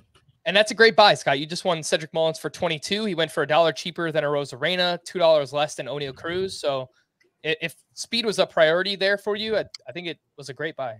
And it was, because my best steal source to this point was either Altuve or Judge. So I didn't have a great one. All right, so fits the roster here. And Chris, come on, man. It's too early for Gabriel Moreno. I kind of wanted him, and I went $2, but he winds up going for $4. I don't want to spend $5 on Moreno. I'm sure I'll get a cheaper second catcher later on in the draft. Yep. But there is some excitement. I know he hit his second home run of the spring the other day. And if Moreno can raise that launch angle a little bit, we know how talented he is. Makes a lot of contact, hits the ball hard. But that's the next step for Gabriel Moreno. Adley Rutschman is up to 16. And he is gone for 16. $1 less than Salvador Perez. I really like Adley Rutschman, more so for head-to-head points leagues. But Chris, I kind of worry about, from a Roto perspective, I don't know if he's going to do enough in the categories to be a huge standout this season. I think he'll get there eventually. Maybe not this season, though. It's very Wander Franco-esque. Yeah. Where, like, when you project him out all the way and, like, what he could fully become, he's clearly capable of being an elite player, even in Roto. The immediate future seems like it's more of a very, very good player across the board, but not necessarily a great player. Not for, $4. All right, I just want fair warning. Yeah, no, I'm for $3. Yeah. Oh man, Scott's trying to get back at me for sending out a tweet about Space Jam, throwing out cheap players that I like. I think of him as more of a Chris guy. Sorry, no, that wasn't directed at you at all. That was directed at Chris. I love Cabrera too, so big fan. 3 pitches with a whiff rate over 30%. If Edward Cabrera could throw strikes, I think he's going to be awesome. Alejandro Kirk has not appeared in spring training yet. I believe he's been away for the birth of his child, so it's nothing injury related. Should be fine. I know some people have shared concerns about the second half for Alejandro Kirk. Scott, do you share those concerns? Well, his second half was pretty bad. It's less that for me. I mean, that is something that's in the back of my mind, but it's less that than just the DH at bat. Of course, they have Danny Jansen. So how many bats is Kirk going to get? He's not a big home run source. I think he has the potential for more home runs, but as things stand, he's not a big home run source. And if he's not playing as often as some of the other catchers, then that's going to hurt him in runs and RBI. So he really needs to be a standout in batting average. And I think he can. It's just putting a lot of pressure on that. Mm-hmm. $12 is fine for him. Cabrera went for 3. As you mentioned, Kirk went for 12. We've got Shane Bieber, who is up to 22. I know we had a run of pitchers earlier. Arias also went for 22, so that sounds about right. Yeah, that's about right. Yeah. I have Bieber ranked higher than Arias, so I think the Bieber buy is a little better, but I think both are fine. Right. Who's up? Tim Canning. Let's get a player out there. Come on. Keep it moving, gentlemen. Adolis Garcia for 4. I'll go 5. How about that? Adolis Garcia. I like the value this year. I know his batting average will be lower than a Rosarena, but I don't think Go for it. Go for it. Nah. It's going to be gone. Not part of the plan. Frank, you had your chance. Not part of the plan, Scott. Plan. Everybody has a plan. Until they don't. I think mine is kind of dwindling. No, I'm kidding. But it's a good buy on Garcia. He went for 17. A Rosarena went for 22. The point I was going to make, I don't know that he's that dissimilar from a Rosarena. They're both very aggressive. They don't walk very much. They're going to give you power and speed. I think there's a low floor for both of them. But yeah. I do think a Rosarena, his plate discipline's a little better. A little bit, yeah. So he feels a little safer in that regard. He's a little bit younger too, which also helps, I think. But yeah, very similar players. I think Cedric Mullins is in that conversation too, as just relatively low batting average, but good, power speed guys. Taylor Ward goes for 13. Looked like he was going to be a nice little value for a second, and Yeah. then got pumped up a little bit. But 13's fine for him. There's some optimism within the industry. I wrote him up in Sleepers 1.0. Yeah, I took him out of my bust 2.0. Okay, I've got to throw a player out there. I'll throw Zach Wheeler. I think it's a pretty good value, all things considered, this year, where the ADP is at. He's been experimenting with a new kind of slider, sweeper type pitch in spring training. And Who isn't? You know? Zach Wheeler. Not like he needs it, but. No, I said who isn't. Oh, yeah. And Zach Wheeler goes for 21. That's a good price. Goodbye. $1 less than Shane Bieber. All right. Don't mind that. Scott, you don't have any. Do you have any pitchers yet? I have Alcantara. Okay. Yep, that's right. Eugenio Suarez for 2.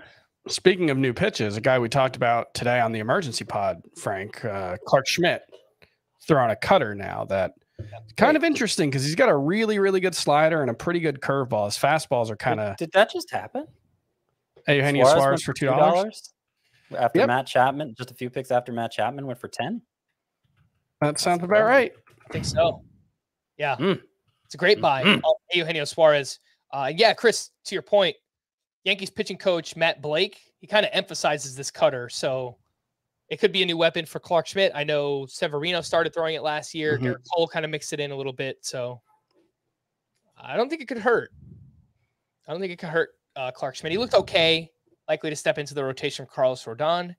And I think he enters certainly the 15 team, and I think even the 12 team, very, very like reserve round discussion if you're looking for a flyer pitcher early. Yeah, it wouldn't surprise me if he's one of the last picks in the reserve rounds in this draft. But, you know, that's a 12-team Roto League. It's a little bit deeper roster. Yeah.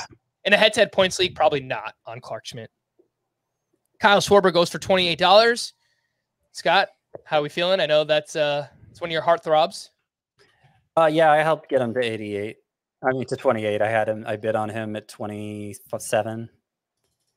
But then I wasn't willing to go 29. I didn't really plan for him, but I planned for Dalton Varsho, so I have some extra Dalton Varsho bucks I can spend, and not sure yet how I want to spend them. So I'm just kind of in on everybody until they're spent. What is the exchange rate of Schrute bucks to Varsho bucks? I've got nothing. No, nobody gets that one. I mean, I assume Schrute bucks. That's from the Office. That's an Office reference. Yeah. No, I got you. Man, Bogarts for 14. That's a good one. Some of these shortstops, Swanson for 14. Those were good buys. $10 less than O'Neal Cruz. I mean, I get it, guys. I like O'Neal Cruz too, but man. Yeah, Xander hit a home run in the World Baseball Classic yesterday. Good to see that. Love to see it. And Ryan Presley goes for almost 15, now up to 16. $1 more than Felix Bautista, and $1 less than Josh Hader. That sounds about right. Makes me think Hader was a pretty good buy, though. Yeah. So Diaz in Class A went for 22 and 23. Here, let's see where you are at, Scott. Jared Kelenic thrown out for 2. Yeah, I'm not gonna go 3 on him. I knew someone would, though. Wow, now all of a sudden, Scott doesn't like Jared Kelenic. What's going on, man? I like Kelenic for $1 or $2, but 3. Now he's up to 4. I mean, that's 50% more than $2. Exactly. Yeah, exactly. $4 for Jared Kelenic. And Scott, did you see the news that Garrett Mitchell left today on Thursday when we're recording with strained hamstring? One of your boys. When I saw it, they said it was precautionary removal. Has that changed, or are they still sticking with that line? I'll pull it up for now, but that was the last that I saw as well. Okay. All right, well, here's one definitely directly pointed at Scott's heart. Yeah. Miguel Vargas, the bidding is currently open. Let you know where that winds up. And let's see. He's up to $9. Yeah. Scott, how much do you have him? How much do you have budgeted for him? I did not budget for him, and I have him as a $6 player. So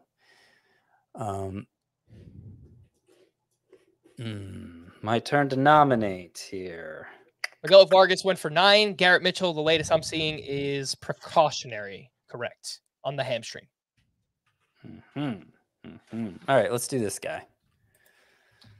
Let's see how this goes. I did see a couple. There are a couple injuries today. Harrison Bader has an oblique, and there's another Don't we pitcher all? who has an oblique injury. Well, I've got 2, really. Yeah. I mean, But he has an oblique injury. is there Oh, is there a Yankee player that is healthy right now? Could someone? I mean, gosh, they are dropping like flies. Oh, I'm Carlos- sure there is. Carlos Rodon. They've got Lou Trevino and Tommy Canley starting the season on the IL. Yep. Now Bader with the oblique, which if he's not ready for the start of the season, I don't think he will.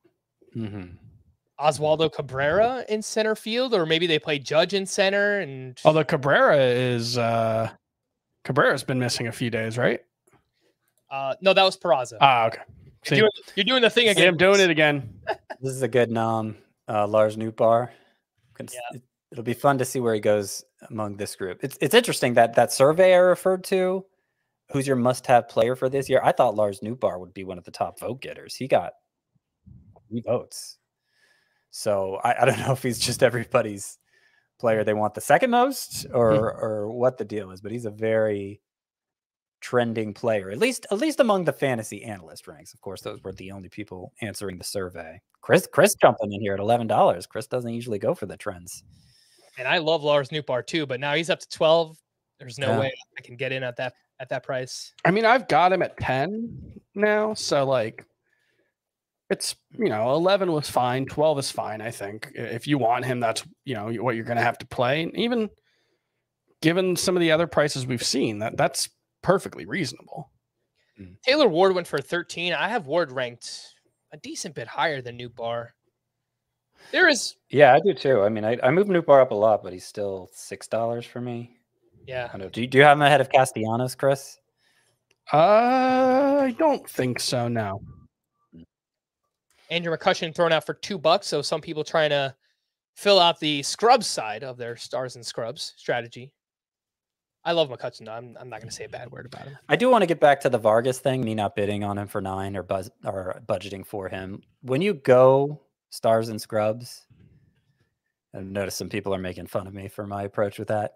But when you go stars and scrubs, like one thing you have to be willing to accept is you're not going to get your sleepers, because in salary cap drafts, you have to go the extra dollar for sleepers. And you went the extra dollar for the studs instead. So you need to be really protective of your dollars or the low dollar guys. Like you can't go $4 for a $3 player. You can't go $3 for a $2 player. And you certainly can't go $9 for a $6 player, as this would have been the case with Vargas and me.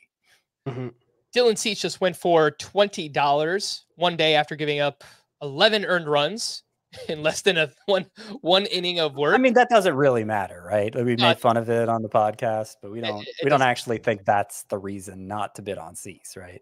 No, but it wouldn't surprise me if he went for a $2 to $3 discount, just because that's fresh in people's minds. Because he went for 20, and Shane Bieber went for 22. Arias went for 22. I think Cease probably should go for around that price too. So I think maybe you got a slight discount on Dylan Cease there. Yeah, no, it's a fine buy for Cease. I kind of wonder if I should have been in on it, frankly, since my number 1 is Alcantara, whose biggest shortcoming figures to be strikeouts. All right, Byron Buxton went for 14. Chris, asleep at the wheel? What's up, man? No, 14's a fine price for him, but it's not such a steal that I feel bad about not getting him. Yeah, I've got him for 12. You've got him for 14, so that's just about right. Eloy Jimenez is the name that is out right now. Are you at? Oh, don't worry, Chris. I'm here. I'm waiting. I'm letting things slow down a little bit. It's all part of the strategy. It's all part of the strategy, Chris. Yeah, I mean, I can't. You can't let what? that go either. I mean, the price was ridiculous there for Jimenez. Yeah, well, we're doing it on purpose. Letting people now think they won them. Now it's closer to, okay, so you're winning on 18. That's exactly what I have Jimenez for. So back off, everybody. Is Frank's guy not allowed to go over? That's my guy. And Chris, something I was doing there, and I do it on purpose, is I let it get down to 3, 2, 1. I know a lot of people get annoyed by that, but I get annoyed by The that. psychology. I'm with you. it is. No, that is like something that I have to guard against, because if someone does that to me, I will just automatically hit the button. And I know it's not good. Yeah. And so I have to try to like back off and stay centered. And I have to be aware. It's interesting that you say that, because my reasoning for doing that when I do it is I want them to think I'm about to back off and I'm really having a hard time going this extra dollar, so that they don't then try to bump me up another dollar. So you're saying my psychology actually has a reverse effect. Makes me more likely to bid out of spite. Yeah. Interesting. Chris Bryant goes for $11, and Marcus Semien gets thrown out at 25. Here's what we're going to do. We're going to end part 1 of this podcast, but make sure to log into part 2 to keep it rolling here on Fantasy Baseball Today. Welcome into part 2 of our live salary cap / auction draft that we are doing.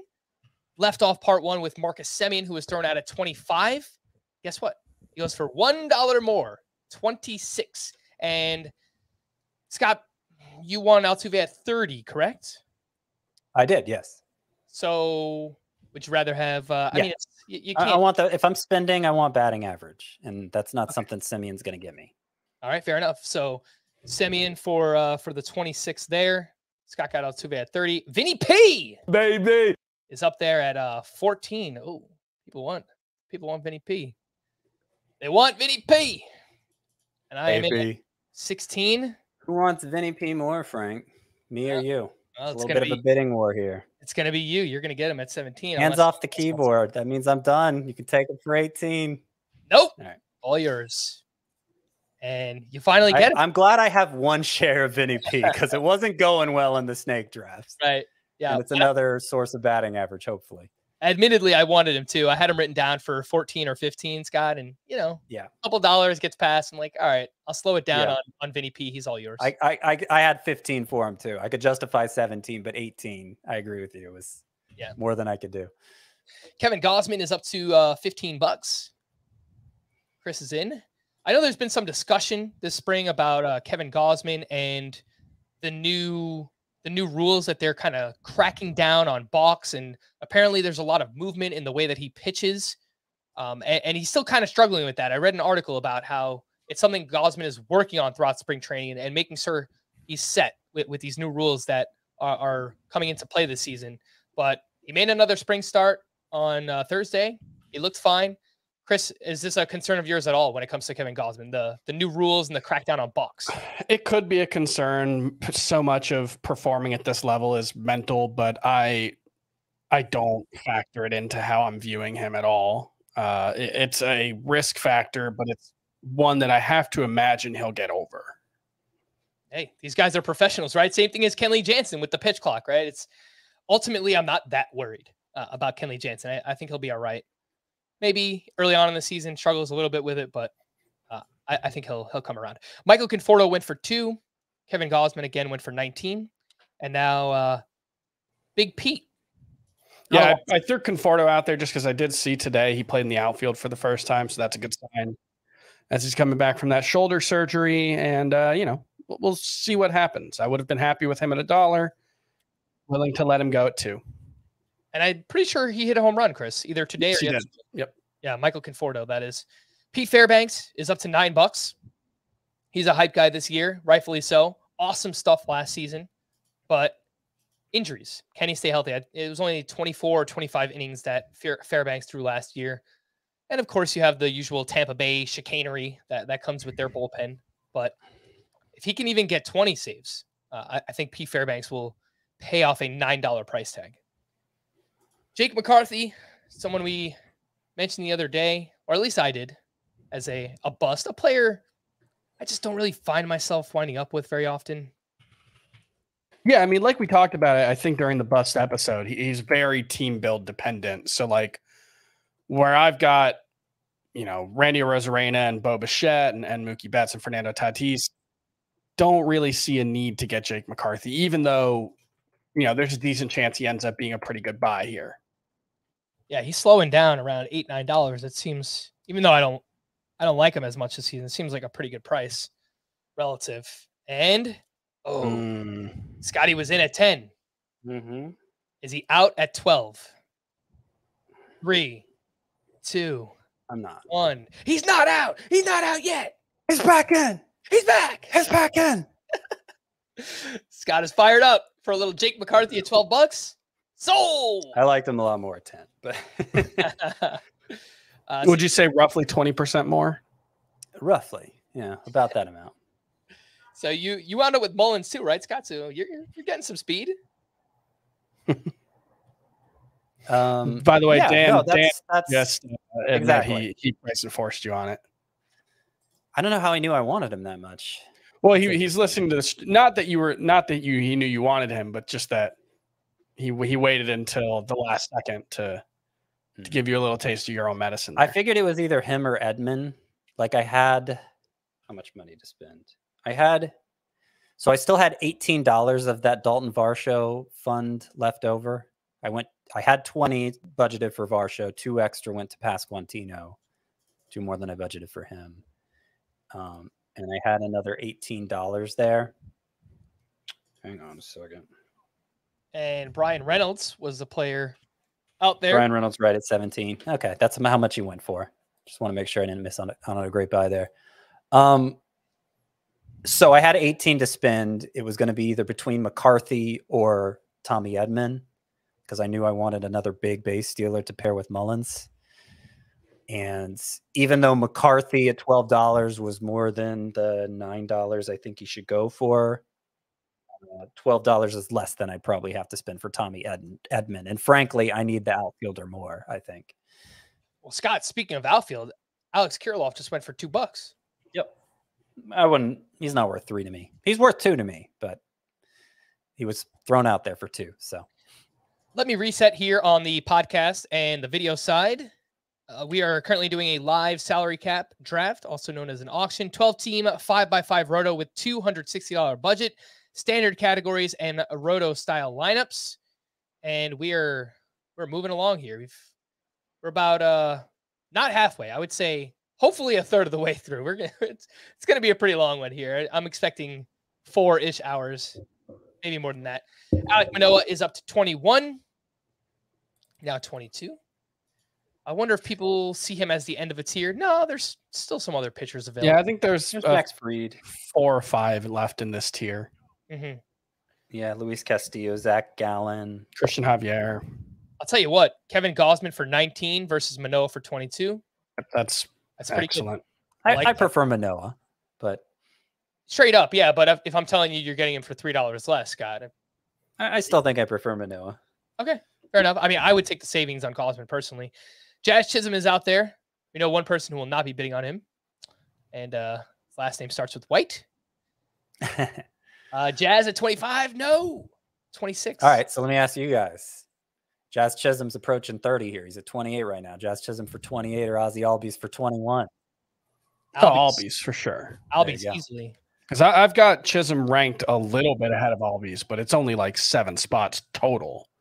They're a couple of bucks in my auction values. So, yeah, I think Albies is the best buy there. Since Corey Seager was my biggest overpay at 30, do you prefer Corey Seager for 30 or Jazz Chisholm for 29? Jazz, I have him ranked ahead of Corey Seager. No. Yeah, wrong. I think in Roto, I would say the same thing. Rather have Jazz, but it's close. I mean, he'll give half the runs in RBI of Seager because of the amount of time he misses, but he will have more steals. I'll give you that much. All right, Scott is out on Jazz and the injuries. Speaking of out, I threw out George Springer. He's up to 17. I had him and Eloy kind of priced at a similar range. I got Eloy 18. Well, guess what? Chris has Springer at 18 right now. Will it last? Yes, it will. I'm happy with that at this point. Yeah, that's right around where I've got him for. Yep. Again, I wrote down 3 names: Eloy, Springer, and I'm not going to reveal the other one yet. And there he is, Teoscar Hernandez. He gets thrown out. Very next player. So yeah, I all had them all for around $17, $18. So yeah, who was the other one? Eloy. Eloy, Springer, and Teoscar. I have them all for around the same price, Chris. Yep. Yeah, I've got them all around the same price as well. I'm trying to. Come on, somebody bid up Teoscar $1 more so we can get 18 for each. All right. He goes for 17. Gonna be me, Frankie. Not gonna be you. All right. Fair enough. I'm doing a bad job of realizing if there are any good players left, but I only have 4, so I should probably start bidding on some. I'm telling you, There's not many players at this point. There's a lot. This is a lot harder than it looks, man. Like, oh, I believe you. I do not envy the spot you're in because I don't envy the spot I'm in, and I don't have to talk nearly as much as you do. Right. Francisco Lindor gets thrown out there. I don't know. Maybe this is the one. Let's see how much he goes for. He's up to 17, 18. I am legally prohibited from bidding on him, so I can take a little break. And he's slowing down at 22. Francisco Lindor. Boom! The hammer. 23. Will anyone go one more for Frankie? They should. And geez, I almost got him. Was that unkind of me to say they should? No, it's totally fine. I don't really want. They still Lindor. should. Yeah, I probably should still go in on him. He's at, Frank. He goes for 25.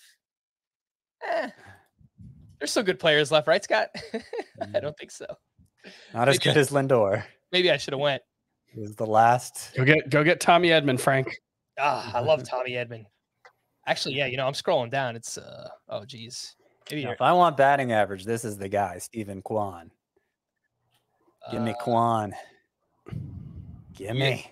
Go for the same amount as McCarthy. $1 more, baby. Man, you're right, Scott. I probably should have went after Lindor. I was telling you. I was literally telling you. Yeah, should have done it. Anyway, I mean, I thought about it at 26, and I have like $41 left. My max bid is 27. I couldn't have gone 26.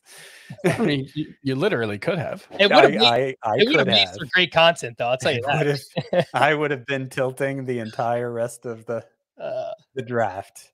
Stephen Kwan goes for $12. I did bid on him at 11, so looking to get a little batting average and steals from Stephen Kwan. Had a big second half last year. Big for Stephen Kwan. And what was it, like 4 home runs? No, 5, Chris.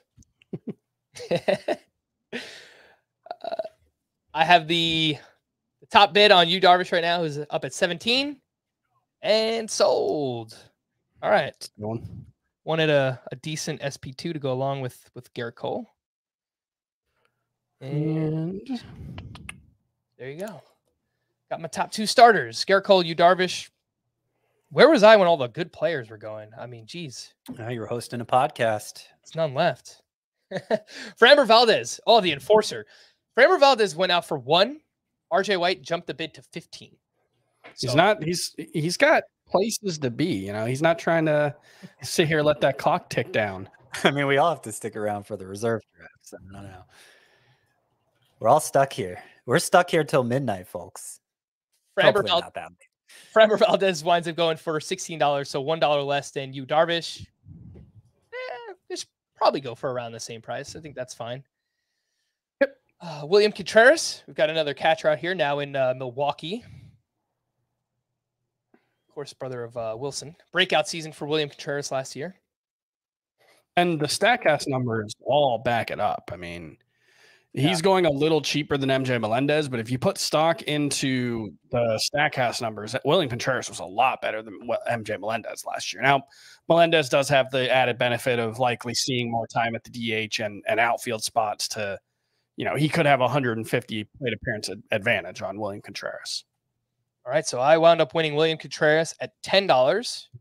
I had budgeted 12 for him, so save a couple bucks. Good, you're gonna need them. This is gonna be a fun one, Chris. You ready for this? You're gonna need that money, Frank. I know. I need your safety belt. All right, let's go. Ooh, yeah. Riley Green is the player that was thrown out, and he's up to 3. How much did Newbar go for? I think it was like 12 or something. Yeah, I go 5. Will Green rival Newbar? Chris, should I go 7? It's less than Newbar. I could drop the hammer. It's hammer time. I'm not going to do it. He's all yours, Chris. Thrilled That's with pretty that good. one. That's pretty good, He's Chris. I know I'm a lot higher on him than the consensus. He's a $10 player for me, but even at 6, I think most people would have that as a pretty good value. Yeah. And I have one outfield spot left, so there we go. I have 3. But I have a lot of spots left. So Kerry Carpenter is currently going for 3. That's an interesting name to be thrown out there. I was regretting buying him in an AL only league. So, I mean, he had a lot of home runs in the minors last year, but yeah, he's weird. He's one of those not guys for sure going to be on the roster. The scouts don't necessarily buy the numbers either. Kerry Carpenter, according to Roster Resource, is penciled in as the strong side platoon at the DH for the Detroit Tigers. Grayson Rodriguez. It's another Is he platooning with Miggy? I guess so. Okay. Yeah, I mean, I guess Carpenter could play a corner outfield spot as well. Yeah, I'm trying to remember who it was he's supposed to be competing with for an outfield job, and drawn a blank. It's somebody who I don't think is very good. Of course, it's the Tigers. Akil Baddoo. Yeah. Baddoo, I know Baddoo has stolen some bases this spring, but overall, I feel like the numbers probably aren't too great for him. Matt Vierling, a name that we haven't mentioned, is having a really big spring for them. So Grayson Rodriguez wound up going for $8. Could turn out to be pretty good. Yeah, I am. There are a few pitchers, like it's so easy to find pitchers that you like at pretty much every point in the draft or at every dollar value that it's sort of hard to like complain that anyone's a good value. But Grayson Rodriguez is a guy I'm surprised hasn't seen his price go up more than it has. I think Kodai Senga is another one that I'm kind of surprised hasn't been priced up more as well. Christian Javier is up to $19. So Chris? Oh, Chris. I'm always happy when Chris buys somebody who I know he's lower on than the consensus. Defending champ Greg Lathrop jumps in, $20 for Christian Javier. Yeah, 19. He would have been a very good fit with Justin Verlander for me. So that I would have been happy with that. Unfortunately, didn't happen. That's okay. Yeah, it's a little pricey for Javier, but again, he's one of these helium names right now. He's been aggressively moving up draft boards, and he placed very high on that survey. Who's your must-have player? I think he was the 5th highest vote getter. He's one that, like, if he had gone, been nominated 50 spots earlier, he might have gone for 22. So let's get some of these pitchers off the board. I want to see some of the good players that are left on my ranking list. There's not much. Threw out Luis Castillo at 15. Jeffrey Springs just went for $8. I mean, again, it's breakout candidate like Grayson Rodriguez, $8 each. They went to the same team owner, that is Tim Canick, and Luis Castillo for $18. So I would say of the mid-tier guys, Castillo and Gausman are the ones that really stand out for me. $18 and $19 respectively. I like the prices on those two. Yeah, I'm higher on Gausman. Gallen's in a similar tier, so he's up now. Yep. And I got Darvish at 17, so I imagine Gallen will go somewhere in there, 17 to 19-ish.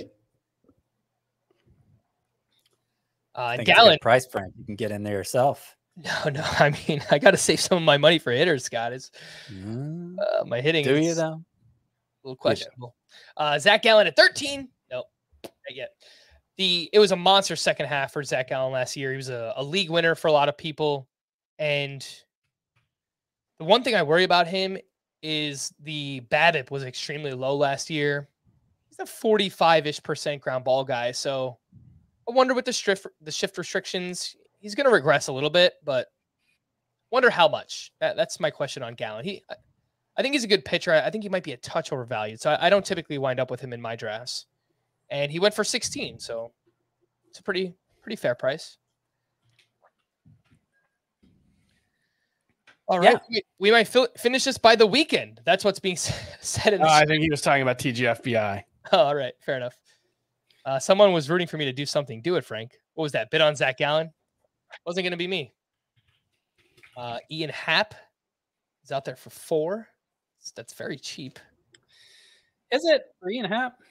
I mean, he's going for cheaper than Riley Green. It's a little bit Would more. you rather have Ian Happ than Riley Green? Because I want it. I have Ian Happ ranked higher. Okay. He's What more, about you, Chris? more established contract year for Ian Happ. Versus who? More established as mediocre, I would say. Versus who? Riley Green. Ian Happ had a good season last year, Scott. Ian Happ has become a solid player. Do I have him ranked ahead of? I have Riley Green ranked ahead. So I would rather have Riley Green. Mm-hmm. All right, Ian Happ winds up going stars, for baby. Ian Happ goes for $5, $1 less than Riley Green. Jose Abreu is the current player that is out and about. Scott, how much did you get Vinny P for?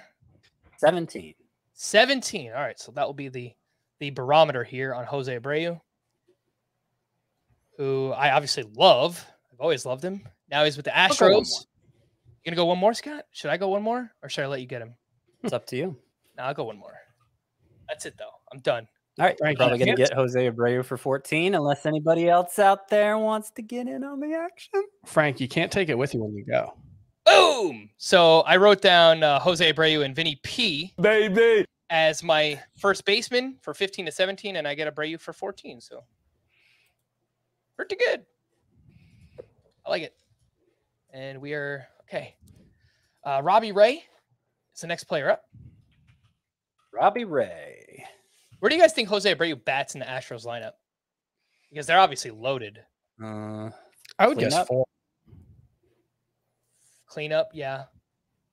But, I mean, they're going to lead off Altuve. Fifth. Fifth Altuve is what roster resource has. 5th. Yeah. Yeah. Probably makes sense. Bregman at 3, Jordan at 4. Good RBI spot. Yeah. And then Jose Abreu at 5. And Chris just won Robbie Ray at 13. All right, Chris, back to back. You and me. Winners. Yeah, I'm pretty happy with that one. Let's throw this guy out there. A lot of strikeouts for sure. Yes, which Hard I to may get. need with Justin Verlander as my ace. You know, he's going to get a decent amount of strikeouts, but maybe not the elite strikeout numbers. Robbie Ray went for 13. It'll be interesting to see how much Hunter Green goes for right after him. Hunter Green will be the opening day starter for the Reds. No surprise there. I think it was probably between him and Nick Lodolo. I think I'm pretty much down to even $3 bids, guys. Yeah, that's it. I think I'm down to the scrubs part of the stars and scrubs. Yeah, Unless you I just got find, unless I 15 just roster find, spots left and $41. So I mean, I could push it $8 to $10 on somebody who I think is just a perfect fit or going for too little. But for the most part, I think we're in the end game now. Very nice, Scott. Did you actually want Abreu, or were you just pricing me up? No, he was one of those players who I thought was worth really stretching myself thin for. Good bat, power, and RBI production. Scott, adjust your mic again because it's cutting out a little bit. Giancarlo Stanton goes for $10. Chris, come on, man. yeah, he's good. That's fine. I actually that would be my last outfielder, and I don't necessarily think, I could use one big power bat, but I think that's probably I'm okay passing on him. Fair enough. Tommy Edman is the player thrown out right now. Has second and shortstop eligibility. Believe he's on record saying he wants to steal 40 bases this season. You believe accurately. With the new rules, I think it's possible. Tommy Edman stole 30 last year. More than 30, potentially. Was it more than 30? Pulling up his page. I believe he's 30 plus 2 years in a row now, right? Yeah. 30 and 32. Yeah. Yeah, that's right. Incredible efficient as well. Which reminds me, I should probably bid on him. It's exactly what I did. I think the bidding should keep going, frankly. But By the way, did either one of you guys stay up and watch that South Korea, Australia game last night? I had it on kind of in the background, but I wasn't paying much attention. What happened in it, Chris? Very, very intense at the end. Australia went up, I think 8-4. Korea had a 3-run inning where Australia just could not find the strike zone, and they ended up just falling short. Really big upset in that bracket, and puts a lot of pressure on South Korea because Japan's coming out of that bracket. But now they lost to Australia, so they kind of need to beat Japan to have a chance. It's going to be tough. So looking back earlier, remember I went $2 more on Jake McCarthy, got him for 12, thinking, well, it's either him or Tommy Edman. Tommy Edman's going to go for 12. Tommy Edman did go for more than 12, but for only 14 to Frank. I think that was a good deal. Say it again, Scott. Which one? Are you saying Edman was a good deal or the Edman for 14 versus my McCarthy for 12? I mean, just in a vacuum, Edman for 14 was a good deal. Right. And I'm not even the biggest, Tommy Edman supporter, but you look at my team, what I have so far, and I've got Machado, Tucker, Eloy, Abreu, William Contreras. I've got, I would say, a decent batting average, good amount of power. Probably needed another steal guy, so that's why I wound up going in on Tommy Edman, excuse me. And I won him for 14. Oscar Colas went for 4. Logan O'Hoppe went for 4. So a couple of prospects going off the board. Someone threw out Colas for 2. I went 3, and then he went to 4. I wasn't willing to go to 5 for Oscar Colas. Yeah, I was hoping to get him for 2 or 3. He was one of those late into game targets I was penciling in. But alas, sometimes they get thrown out too early, and then they're for sure going to go for more than 2 or 3. Tim Anderson is currently being thrown out. And all right, we're going on a spending spree, boys. I've got Tim Anderson. I went him for 13. So I spent up for Machado, Tucker, and Garrett Cole. And now I'm kind of just living in the mid tier, which is what you said you wanted to do, right? I typically do this. I wanted to spend up a little bit more. I think Lindor is probably the one I'll regret not getting, but I like Tim Anderson a lot. I like the price point good amount this season. Okay, so I am down to... Yeah, for what it's worth, I think Tim Anderson's going to have a bounce-back season. He's one of the guys who I think could potentially really benefit from the stolen base rules. I know injuries have been a big concern for him over the years, but he's always had the elite base stealing or the elite speed that his stolen bases don't necessarily lead you to believe he has. I could see him running more. All right, Tim Anderson, I got for 13. Chris, you got Jorge Polanco for 7.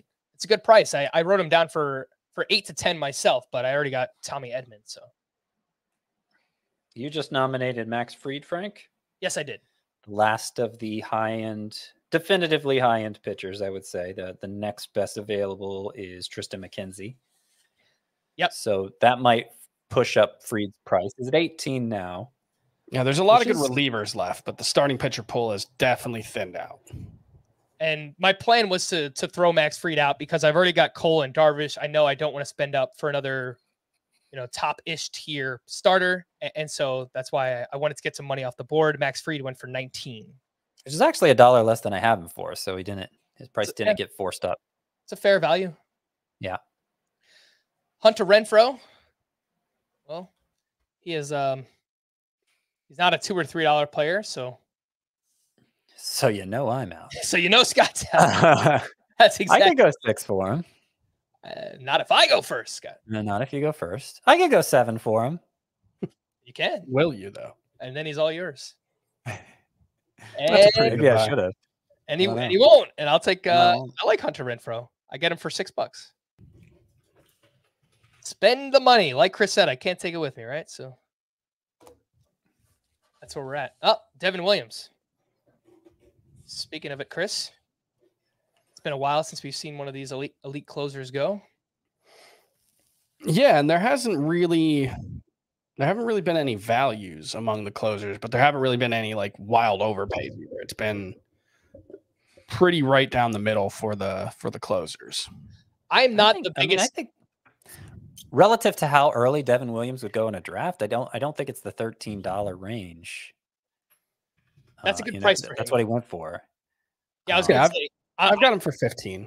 I'm not necessarily in on Devin Williams. I have some concerns with him, but when he goes $2 less than Felix Bautista, who's currently not healthy, I think that is a good price for Devin Williams.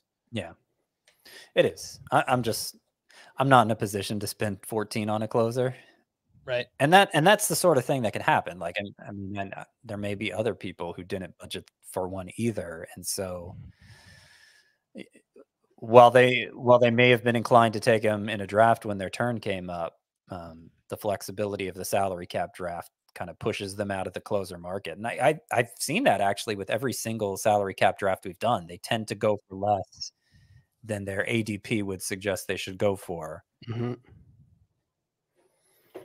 Nate Lowe is the player that's currently out there for 11. It's been a real slow burn for him too. He's slowed down around 6. I went in at 7. I went in again at 9, but getting him up to a point where I think he should go. So $11, I think that's fine for Nate Lowe. Let's take another break here, and we'll be back on Fantasy Baseball Today. Italy's best clubs and brightest stars bring show-stopping skills and unbelievable thrills in the fight to the finish for the Scudetto. Stream every Serie A match live on Paramount Plus. Welcome back into Fantasy Baseball Today. Another one of those closers being thrown out there. The top tier, Raisel Iglesias. And he goes to me. You. For 15. 15. All right. So do you like Raisel Iglesias more than Devin Williams? I do, yes. Okay. So 15 for Iglesias, 13 for Williams. I mean, even if you didn't, sometimes you can just go that way. I think they're all in a similar tier. So, Yeah. I mean, again, just price-wise, I think Devin Williams was the better buy. But if I could get Raisel Iglesias for the same price as Bautista went earlier, I'll do that. I wanted at least one surefire closer, and I get that with Iglesias, who, once he joined the Braves last season, was phenomenal. And now he'll be their closer heading into the season. We've got a little bit of a relief pitcher run. David Bednar goes for, all right, $7. That's pretty good value, half the price. Yeah, I wanted to see if I could sneak like a next tier closer in for a couple of bucks, and Bednar wasn't the right option. All right. Jonathan India thrown out. Looks like he'll be the leadoff man for the Reds, as he has been all spring training. And I think I read somewhere that he wants to run more this season as well. And So you're in on the bidding. You hopped in right as he said that. Yeah, I like that. Jonathan India. I'm on record with that. He's dealing with a hamstring injury all of last season. I think it really slowed him down. I think he can get back to 18 to 20 homers, double-digit steals in a really good ballpark in Cincinnati. I just like that we're watching real time as you talk yourself into players. No, this is part of the plan, Scott. I had them written down for middle infield. So Okay. But yeah, let's do this. the multitasking of analyzing a player while you're bidding on him is fun. All right, Masataka Yoshida. Mm. Now, our good friend from the other day. What was his name again? I remembered his name on the other podcast. Neil. Yes, Neil made some compelling arguments for Masataka Yoshida. Liking him mostly for batting average, as I think we all do. What gets me with him is he's not going to steal bases. So if there's no power there either, what are we talking about? We're talking about Luis Arias at best. Except he plays the outfield, which is better. Mm-hmm. So maybe more like Jeff McNeil. But Yeah. anyway, that's the best case scenario for Yoshida. Yoshida goes for 6. Mm-hmm.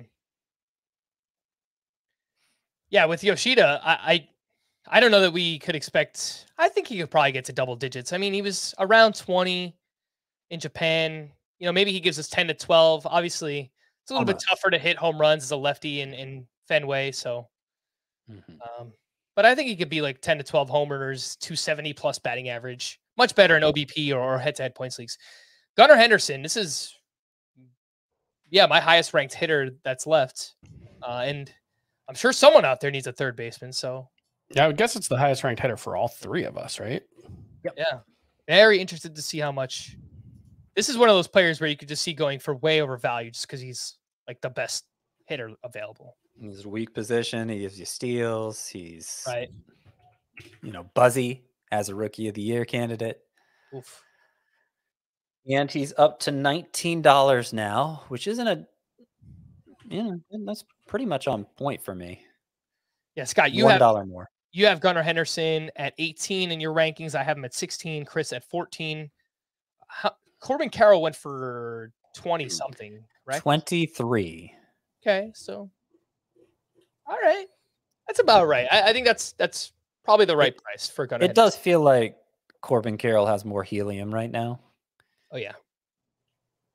So Brendan Donovan just got thrown out for $1. Brendan Donovan with his triple eligibility, second, third outfield.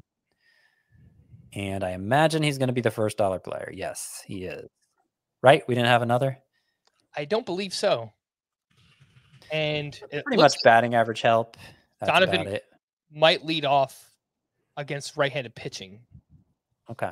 So maybe he could be, For the maybe he Cardinals. could excel decently in runs scored as well. Yep. I'm looking at my roster trying to figure Kind of out a specialist. what I need. Maybe some more power. We'll see. Sean Murphy. I won William Contreras at 11. I feel like those guys are tied by at the hip. They were traded for each other. And I feel like whenever you see one go, the other one usually goes not long after that. So, oh, this is a great price. Wow. Sean Murphy. What did Contreras go for? I got him for 11. And I felt good about that. I mean, Contreras, I'm sure I have him as like a $13 or $14 player. The 10 and Sean Murphy goes for 8. Yeah. It's a good price. Yeah, I've got Murphy at 12. Went for $8, but yeah, I don't really want to spend for a second catcher. I've already got Contreras. Much rather have Murphy at 8. Cody Bellinger is up $5. I know he's hit a few home runs here in the spring. Chris, it feels like last year we were all just like completely out on Bellinger. Do you have any hope on the bounce back? Nothing but hope. There's certainly nothing specific or concrete that I could point you to be optimistic about it. It's just, this is a guy who at one point was super talented, and maybe he can be talented again. But no, I don't feel any amount of optimism about him at this point. Cody Bellinger now with the Chicago Cubs. And, Jordan Romano was about to go for 14. He did not. Cody Bellinger was working out with Matt Holliday this offseason, somebody who has helped other major leaguers get their swing and their careers back on track. Mm-hmm. Hopefully he can do the same for Bellinger. Didn't he work with Matt Carpenter last year? Yep, that's correct. Jordan Romano goes for 15, same price as Raisel Iglesias. So not really getting much of a discount on closers. Outside of Bednar, I think Bednar is pretty good at 7. Yeah. Gosh, a lot of people have no money left. I'm thinking I'm in the poorhouse here, but I'm not the worst off. No, you are not. I can't see how much money I have left here. What do we got? I'm at 28. All right. So I've got $1 more higher max bid than Scott. So if we get into a war, I'm not going max bid on anybody. Yeah, I don't think there's any player worth. That's not the way Stars and Scrubs works. Yeah, it's not going to work that way. Tyler O'Neill is sold for $14. Someone that we've expressed some pessimism about recently. The Cardinals are just so loaded, man. Their outfield, they've got Lars Nootbaar. They still have Carlson there. Looks like Jordan Walker is going to make the team. Nolan Gorman could DH. They've got Juan Yepez. Tyler O'Neill's injury prone. I think there's still a good amount of upside there, but a lot of downside as well. Yeah, I did add Tyler O'Neill to my bust 2.0. I think there are more ways for things to go wrong for him than right, and we've only seen it go right for him once. Like, he has to be, because of how much he swings and misses, and because he's had pretty serious injury concerns, he needs to be exceptional in quality of contact, not just good. And I'm not sure you can rely on that. Scott, were you in on the bidding for Tristan McKenzie, who went for $11? Oh, I kind of feel like I should have been. He went for $11. Yeah. Need a number 2 still, and he's certainly. Look, I mean, the guy had a sub 3 ERA, 190 Ks, a sub 1 WHIP last year. He's pretty good. I mean, for $11, yeah, it would have put me in a really desperate spot, but it may have been worth it. We'll see what some of the other, because there's still a lot of pretty good pitchers out there. So none as good as McKenzie. He was the highest one left. But I'd rather have a couple $6 guys than an $11 guy, given the build of my team. So we'll see. I just got Anthony Rizzo for $7, and I really went on quite the spending spree. I've only got 4 hitter spots left to fill: 2 outfielders, utility, and my second catcher. Kenley Jansen is thrown out there, and he's up to $7. I'm trying to figure out on the fly what this team needs. It's not going very well. Kenley Jansen is up to 11. It's Greg Lathrop, our defending champion. Scott, you got one more dollar in you? No, I don't. Can't do it. All right. Yeah, if I can't do it for McKenzie, I can't do it for Jansen. The discipline. That's what it takes.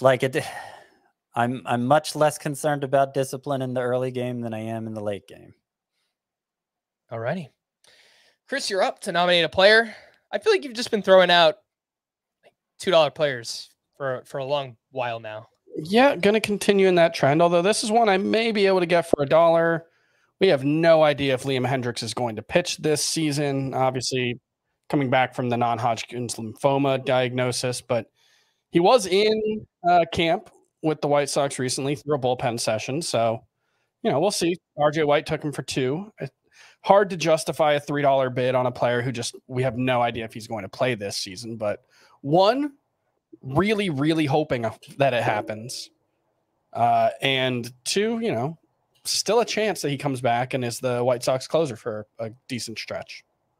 Yeah, absolutely rooting for Liam Hendriks to get back on track with everything he's dealt with this offseason, but we just don't really know. And from a fantasy perspective, obviously he's just someone you're going to have to leave on your bench for the entire season. Well, he should be IL. You should be able to put him on the IL, I would guess. Is that true? Does baseball have like a because I know the NFL has like a non-football injury, but they just have the IL, right? I would imagine he's on the IL. He's not going to be on like the restricted list or something.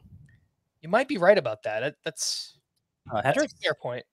Yeah, Liam Hendriks. Yeah, Scott, do you think he'll be on the IL? He'll go on the IL. All right, yeah. So look for $2. We have 5 IL spots in this league, so that was the thought process there. I thought about throwing him out for 2. I thought I could sneak him through for 1. All right, nice little strategy. Clayton Kershaw goes for $10. Tristan McKenzie not too long ago went for 11. So similar price points for those two. Yeah, is this Sean Murphy? No, it's Sean Manaea. That was last year's snafu. For anyone who watched or listened to the podcast last year, towards the end game, Scott was saving all of his money for, remind me, which one, Scott? It was actually Sean Manaea who I wanted. Okay. And you wound up bidding on Sean Murphy. Right. I saw Sean and Oakland. They were both on Oakland at the time. And it's like, oh, that's the guy. And I think the bidding had ended by the time you guys clued me into the fact it was the wrong Sean M. And for my utility spot, because part of my strategy last year was Salvador Perez, Dalton Varsho for my catcher spot. So I filled those early, and I had an open utility spot, and I ended up filling it with Sean Murphy, who it turns out was better than Sean Manaea, of course. But at the time, it did not feel that way. Sure did, yeah.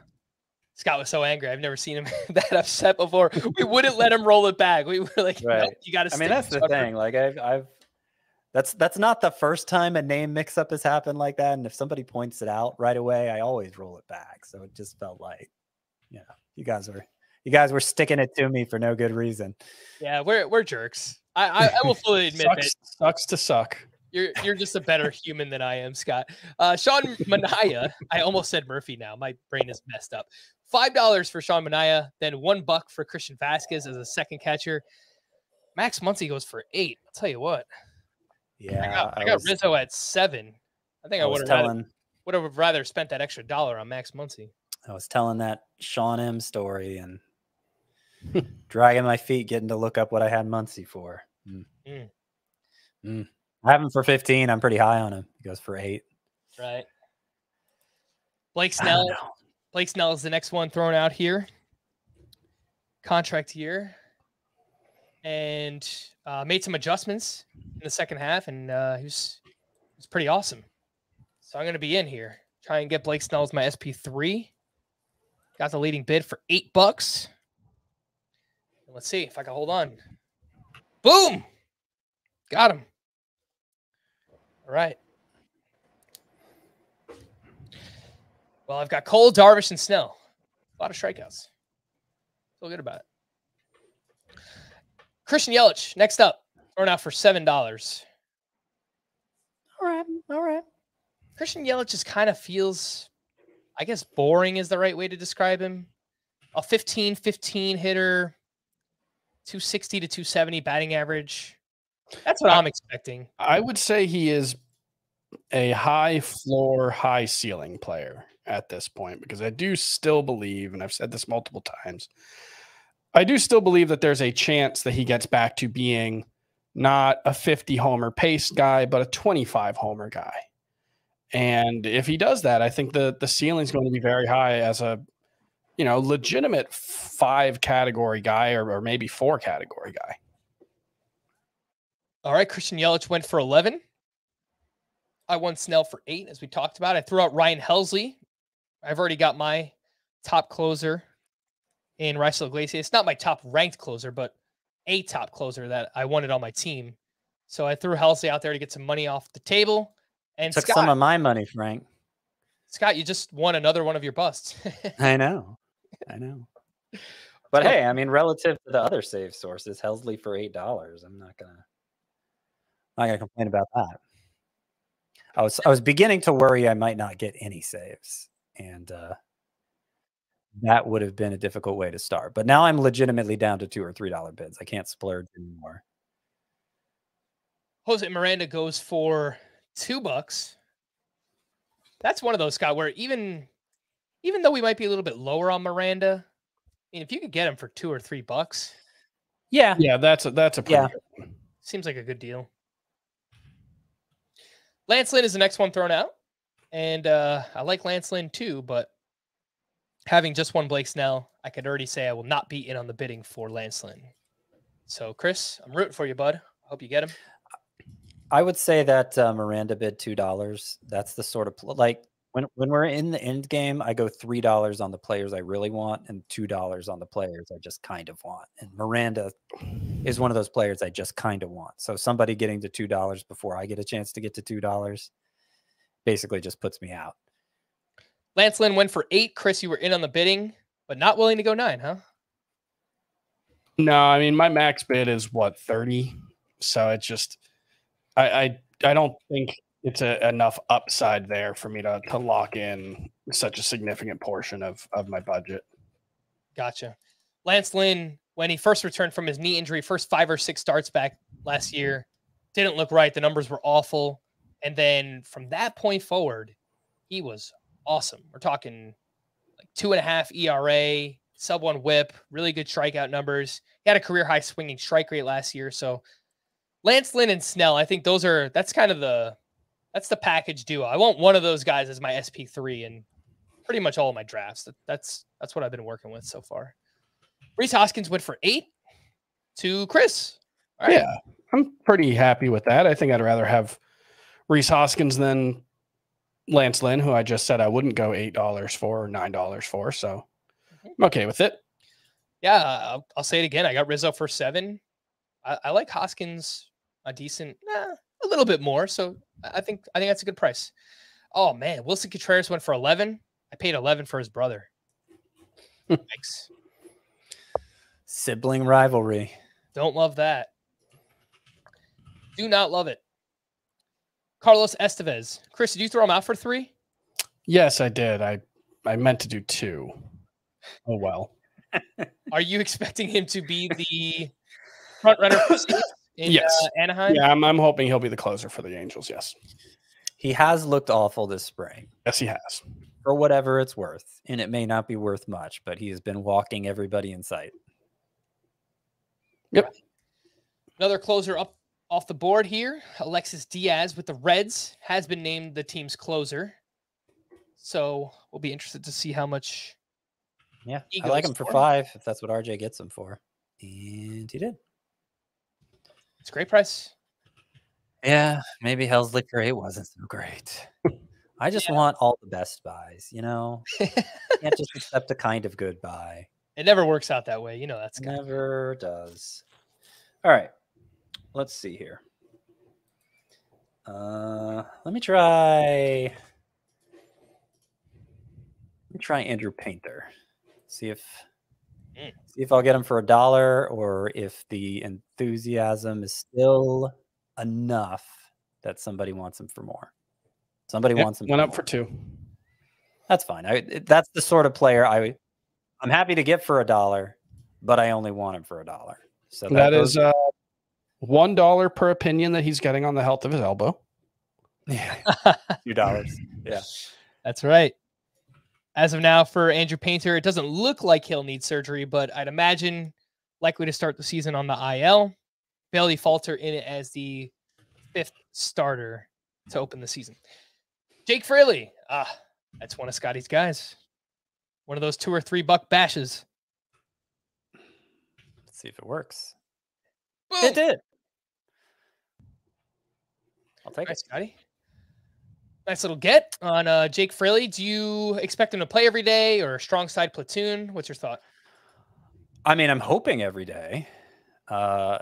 If Christian Encarnacion, this is a point that we didn't bring up with the well, that's a podcast you guys haven't listened to yet because we recorded it out of order. All right.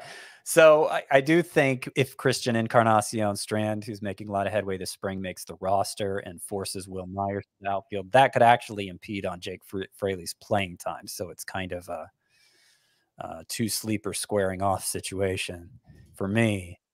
But at worst, Fraley is strong side platoon and probably batting leadoff when he is starting.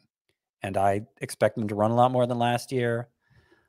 I expected him to run last year when he did play. It didn't happen, but now it's easier to run. And he looked great in Cincinnati once he came back from that injury midseason. He had like an OPS, I think it was over 900 from, basically over the final 2.5 months.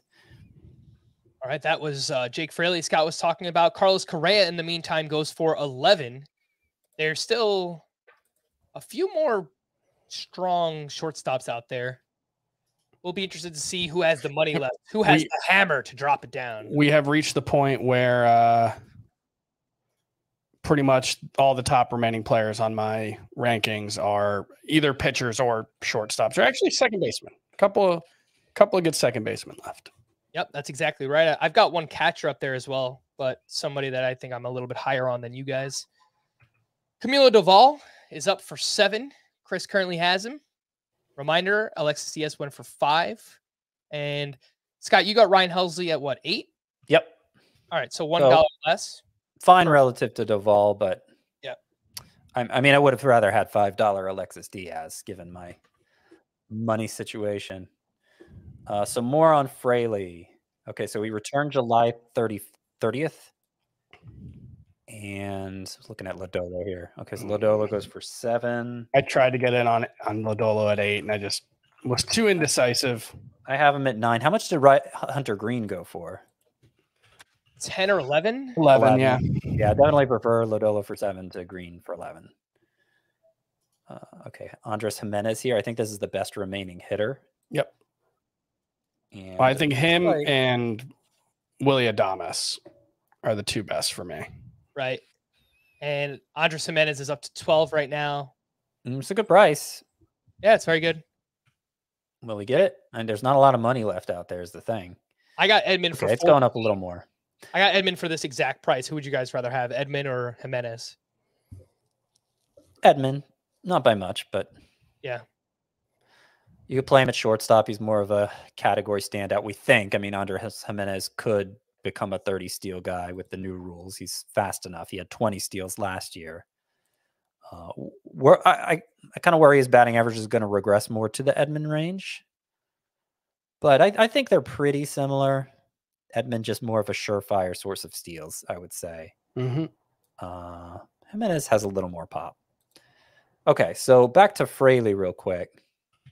Give you the exact number. So he's already stolen 3 bases this spring. And after he returned from injury July 30th last year, 295 with 11 homers and 903 OPS. So that's the source of my enthusiasm there. All right, that was for Jake Fraley. Jimenez went for 14. Anthony Santander goes for 6. Lodolo, Chris mentioned earlier, went for 7. I got Snell at 8. You got Renfro for 6, right? So Yeah, I got, Santander right in line with that. which I think makes sense, right, Scott? Yeah. Brandon Marsh got thrown out for $1. That's what he's going to go for. Probably going to start in center field, at least against right-handed pitching.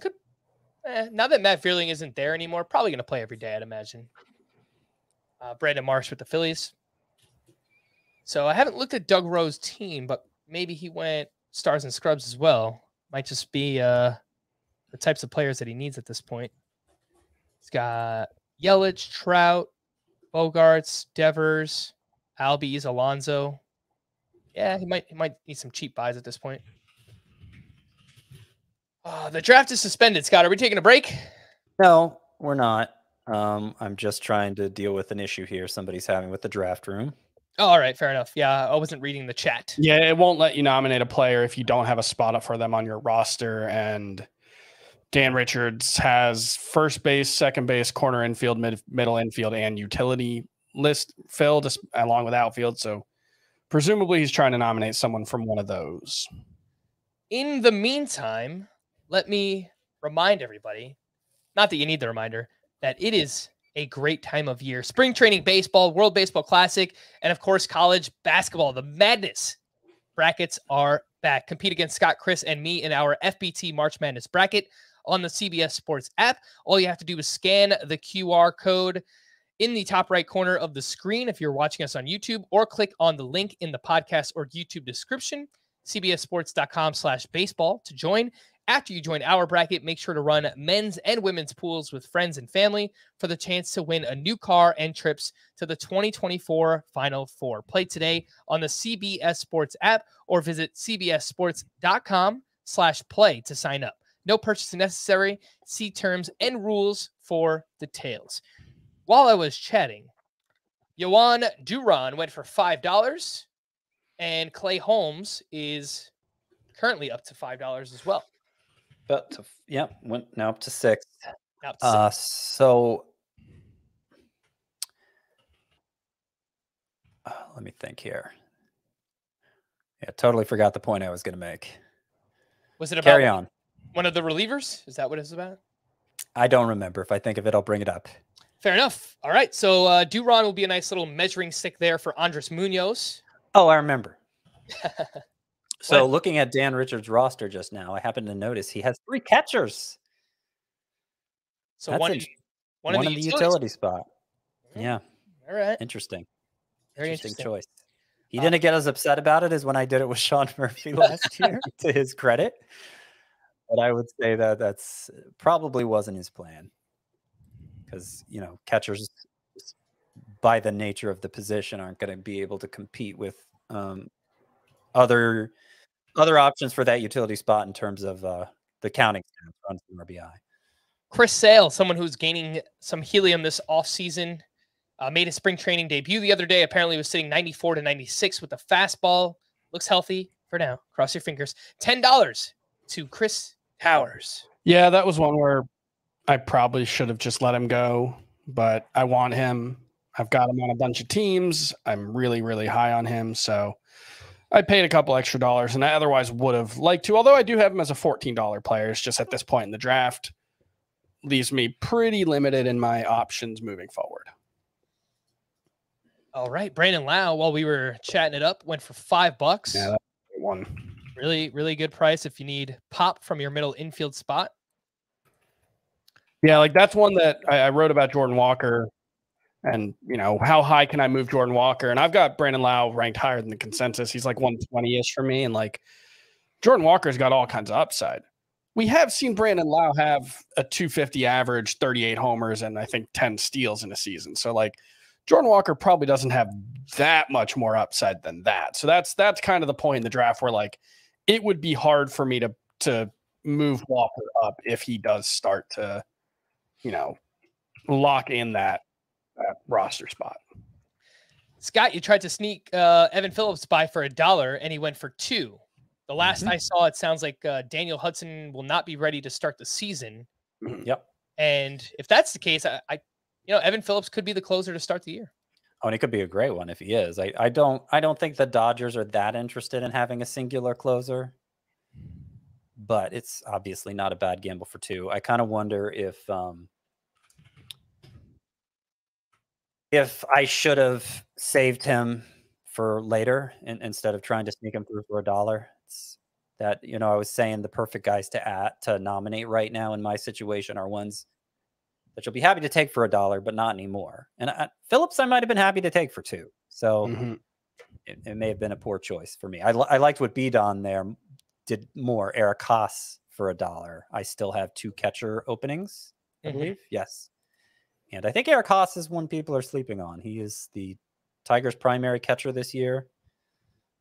Finished very strong last year.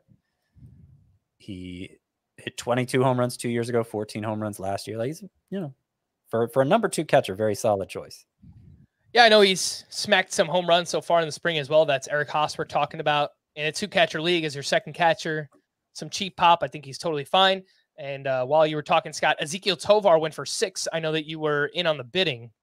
Yep. And I think that's probably the right price for an interesting upsidey type middle infielder.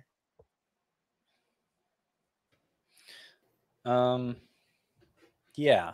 Sorry, I'm kind of distracted by the chat room banter. It seems like somebody didn't mean to go 6 on Tovar.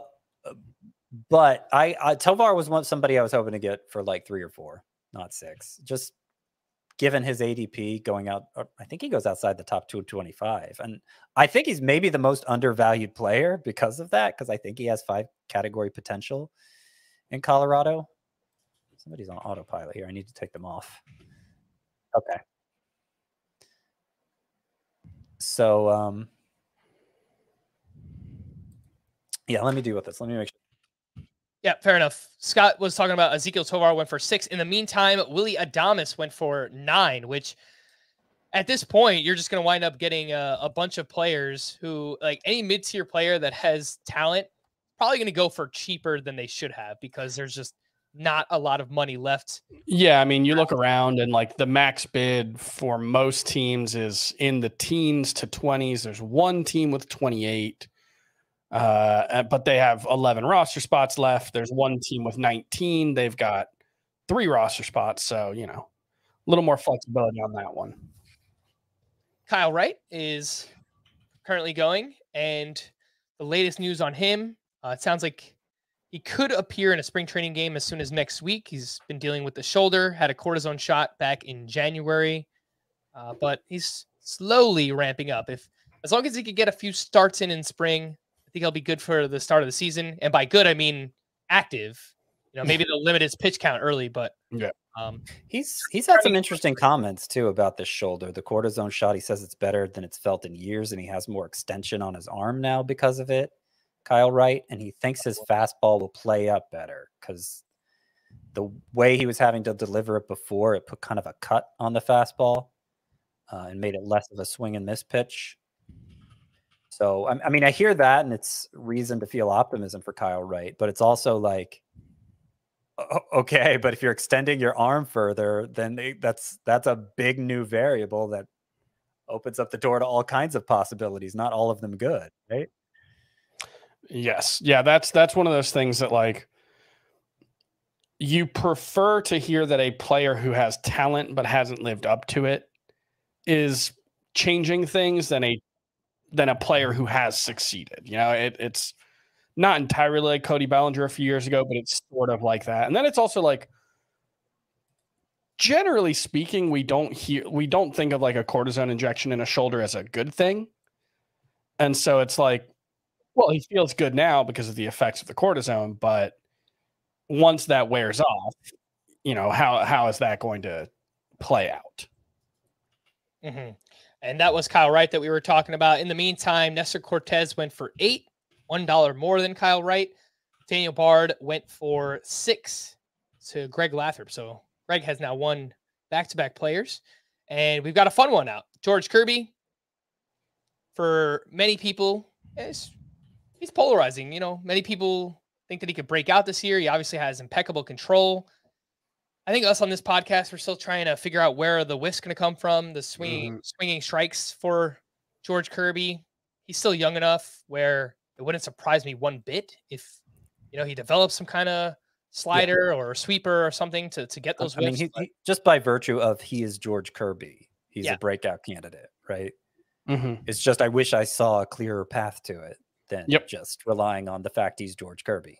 It's kind of how I feel about Logan Gilbert. I can see a straighter path there with Kirby than I can with Gilbert, which is why Gilbert's more of a bust for me now at his price. But both of them, it's sort of just like, well, they were highly ranked prospects and they're both young. So they're going to take a step forward, but it's like what that step forward looks like is actually kind of hard to see for me. Scott, you wound up with Lucas Giolito for $3. So Yeah, I got a second starting pitcher, baby. so you've got him and Sandy Alcantara. Yeah. Do you have I like that it's one that gives me strikeouts. I mean, hopefully he rebounds with the ERA and the whip. Yeah. Yep. Or else I'm not going to want to start him for those strikeouts. And your only other pitcher is Sandy Alcantara, one of the best. and Ryan Helsley, right? Yeah, sure. Yeah. Close it. Yep. In the meantime, Ryan McMahon went for $3. It's one of those players that he's just kind of boring. But when you look up at the end of the season, he pays off his $5 to $7 in terms of auction value. And he winds up as like a top 150 player just by virtue of playing. Being there. Half of his games being in Colorado. Yeah. 250, 20 homers, 6-7 steals. It's boring, but gets it done. All right, it looks like we are in a break here on the draft side of things. So here's what we'll do. We'll take one more break on the podcast side. And when we get back, we'll take a look at our teams in the intermission. Those players bracing for Amen Corner at the Masters have nerves of steel. Yeah, well, that's what it takes to cut through the fire, buddy. It's a tradition unlike any other. The Masters on CBS. Welcome back into Fantasy Baseball. Today, I am Frank Stampfl, and we've got Chris here with me. Let's run through our teams in the meantime, Chris, see what we've got going on. And you have, to this point, Salvador Perez for $17, Rhys Hoskins for $8, Raheem Polanco for $7. You don't have a third baseman. Bo Bichette for $32, Adalberto Mondesi for $2, Springer for $18, Mookie Betts for $42, Randy Arozarena for $23, Riley Green for $6, and Fernando Tatis for $32. So you're kind of spread out here. Like you got some good values with like Hoskins and Jorge Polanco. Then you spent up for Bichette and Mookie Betts and Fernando Tatis. How you feeling about the offense right now? I think the offense is really good. I'll have to fill it out with probably mostly dollar players. So that'll, I only got at this point in the draft 8 roster spots, $13 total. So my max bid is 6. Not a great spot to be in, but it's fine. I'll probably approach it is spend $5 or $6 on one more player because there are still some impact players who could go for that price. And then I'll have to mostly rely on dollar players late, which is not always a great spot to be in, but that's what happens when, you do spend up in a couple of spots like I did. And, there are a couple things that like Mondesi for 2, maybe getting too cute there. Carlos Estevez for 3, I meant to go 2 on that one. So, there are a couple spots where I'd feel better about my team if I had made slightly different decisions, but all in all, I'm pretty happy with where things are right now. I think the hitting especially is in a very good spot. Let's take a look at your pitchers. You've got Justin Verlander, Robbie Ray, and Chris Sale as your starters. You've got Doval and Carlos Estevez as your relievers to this point. So you got that ace. I know typically in snake drafts, Chris, you wind up with like 2 aces and then you jump back in. Was that the plan and you just kind of missed out? What do you think? Yeah, like I would have loved to get Kevin Gausman, but he just went a little too expensive. Looking at there weren't a lot of pitchers in that range who went for values. Darvish went for $4 more than Robbie Ray. I've got those 2 back to back in my rankings, so it wouldn't really have been worth it. I'm a little higher on Robbie Ray than I think you and Scott are, so he is kind of a second ace for me, more like a low end SP2, high end SP3, but I do have faith in him. So it's not that different from my typical strategy, but yeah, I would typically feel better if I had Kevin Gosman or Luis Castillo or someone like that. It just wasn't worth the price difference. All right. Well, let's take a look at Scott's team now and start off with the hitters. You got Vinny P. Baby. At $17, Jose Altuve at 30, Nolan Arenado at 32, Corey Seager at 30, Aaron Judge, big spender, $48, Cedric Mullins for 22, Jake McCarthy for 12, Jake Fraley for 3. We'll start with your offense, Scott. You were very clearly going stars and scrubs, and then one mid-tier guy, Vinny Pasquantino. Well, Jake McCarthy's mid-tier too, right? Oh yeah, that's right. Yeah. So yeah, stars and scrubs. This was, I mean, I guess I can totally let the cat out of the bag now that I'm out of money, and definitely in the scrub stage of stars and scrubs. Yes, as I've talked about before, I'm trying to channel Scott White v 2015 and before, because basically, from the time I started doing this for CBS in 2007 until the juice ball era, I drafted the same way every time, emphasizing going very hitter heavy early on, relying on the volatility of starting pitchers in the good way, like leaning into that volatility by looking for bargains and breakouts there. And it was a very successful strategy. And part of it was in a salary cap draft, particularly for a shallower league. Want to do it in a deep league, like a 15-teamer or an AL, and I'll only prefer 12-team mixed or shallower, stars and scrubs all the way, because I'm confident enough in my ability to find low-dollar targets with a lot of upside or to find breakouts on the waiver wire during the season that the scrubs aren't actually scrubs. And yet I get the benefit of having a bunch of like high dollar early round types and all the production that goes with it. So I'm trying to return to that. We'll see if now that the juice ball's gone, it becomes an effective strategy for me, but that was definitely the goal here. And I'm pretty happy with the way it turned out. I wanted a higher end second baseman than Nolan Arenado. Devers and Machado just went for too much. And I nominated Arenado while Riley was still out there, thinking Riley would also go for more than I was willing to do. It turns out they both went for 32. So I obviously would have rather had Riley than Arenado. I budgeted 35 for Altuve just because I wanted him so much. I thought there was really no second baseman in my mind that came close to making the impact he did. So I was happy to get him for 30.